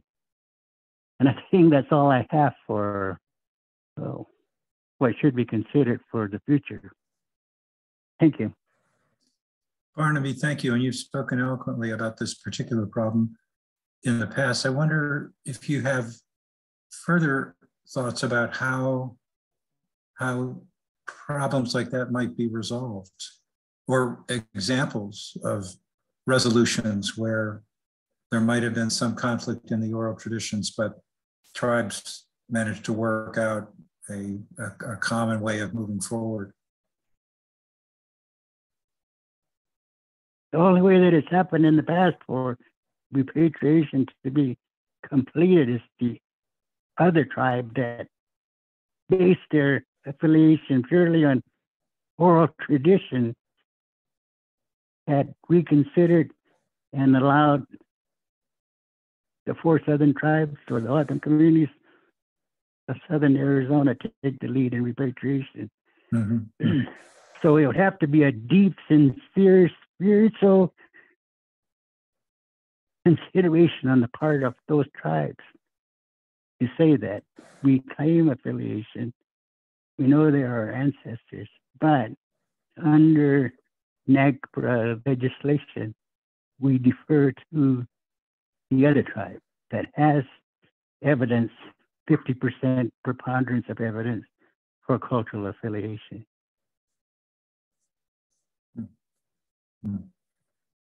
Thank you. Thanks for sharing that further thought.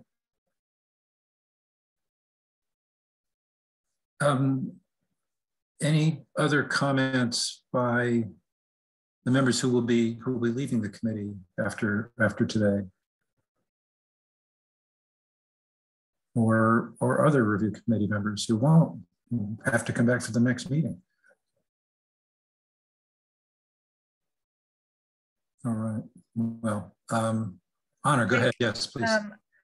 Thank you. I'd just like to thank all the review committee members and the National NAGPRA program for helping to conduct these meetings and for participating in these meetings. I wish the best for everyone. And I truly hope that the future review committees will work toward solutions and bringing home our Indigenous ancestors and cultural items. And I hope that future review committee meetings will be able to occur once again in person. We've all been through a difficult time here with COVID over these past few years, but I'm glad that we've been able to hopefully move the ball a little bit in terms of bringing our people home. And I hope you all take care, and I look forward to being in touch with you in the future. Widow. Thank you very much, Honor. Thank you. John, you have something? Yeah, if we move to this portion of the proceedings, I guess I'd like to I want to say I've learned a lot being on or serving on this committee over the past 4 years, and I certainly depart with much due respect for all that I've learned from everyone that I've served on this committee with, even if we've had some sort of spirited debate on a number of topics. Hopefully no one has taken it personally to any regard or respect, because it was all truly meant for us to have the discussion out there, and for not just for certainly the public to see us have that, but for us to I guess learn and grow and move things forward as a committee. So if anything was, hopefully nothing was taken in any sort of my comments were taken malicious in any sort of way, because it was meant for really for us to be able to move things forward. And we're all here a part of this committee because of the various positions and ideas that we could bring to move things forward in this committee. So I do want to say that I depart, with that, but I also want to say I have due respects and much gratitude and thanks to the National NAGPRA staff and the commitment that they have to this important work, and everything that they do in the day-to-day that we don't know, that the public doesn't always know. And so I did want to send that I'm certainly appreciative of that. The work that they do, the important work that they do to keep things moving forward, particularly during the trying times over the past almost 3 years now that we've been in this great unknown.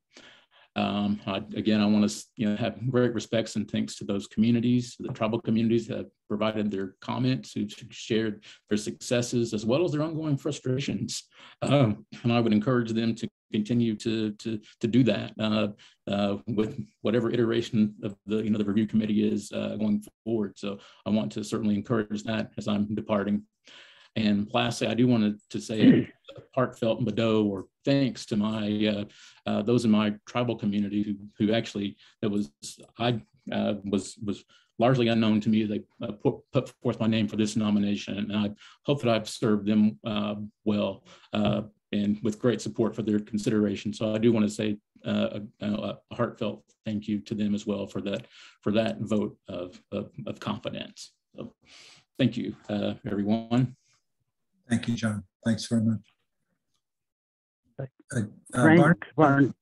Yes, go ahead. Yes, I'd like to say the same as well with my appreciation and thank you to everyone in the Park Service and the tribes, the museums, everyone that's working together, to ensure that the enactment of NAGPRA was really recognized as very spiritual and significant legislation. And I know that everybody works hard. There's a great deal of effort, and particularly the tribal representatives are doing the practical implementation of NAGPRA. That's where you have the what I call the respect that they demonstrate for their ancestors. I'm really proud to be a part of this, being a part of the Native America. And I'm pleased to have served on the committee honorably. And our people in our way, we don't say goodbye, and I know other tribes don't. So I'll end with a good day. We'll see you again. That is all. Thank you, Barnaby. Yes, we look forward to seeing you again for sure.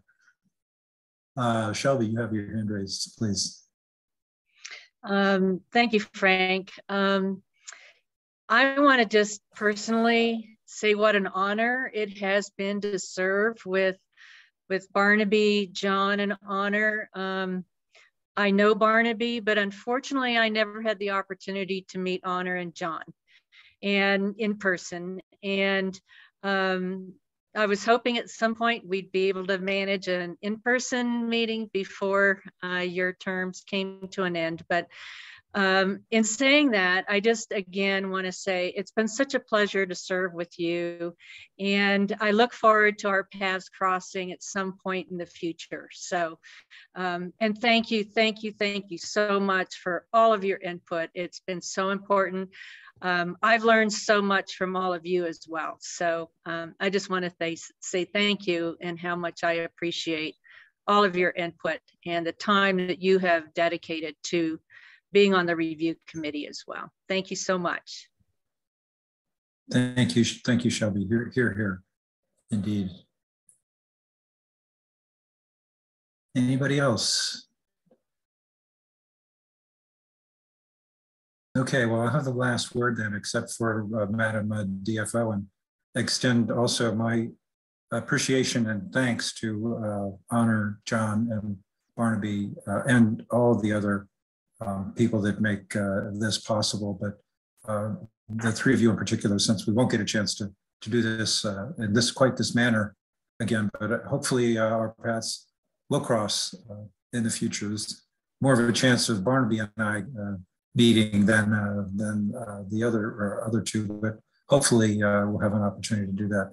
And I have learned a great deal as well as everybody else from having the opportunity really to engage in these discussions and work together on trying to find good solutions in implementation of NAGPRA. And like everyone else, we all appreciate very much the time you spent, the energy and the intelligence that you've committed to this. So great good luck in the future, and hopefully, as I say, our paths will cross. Thank you.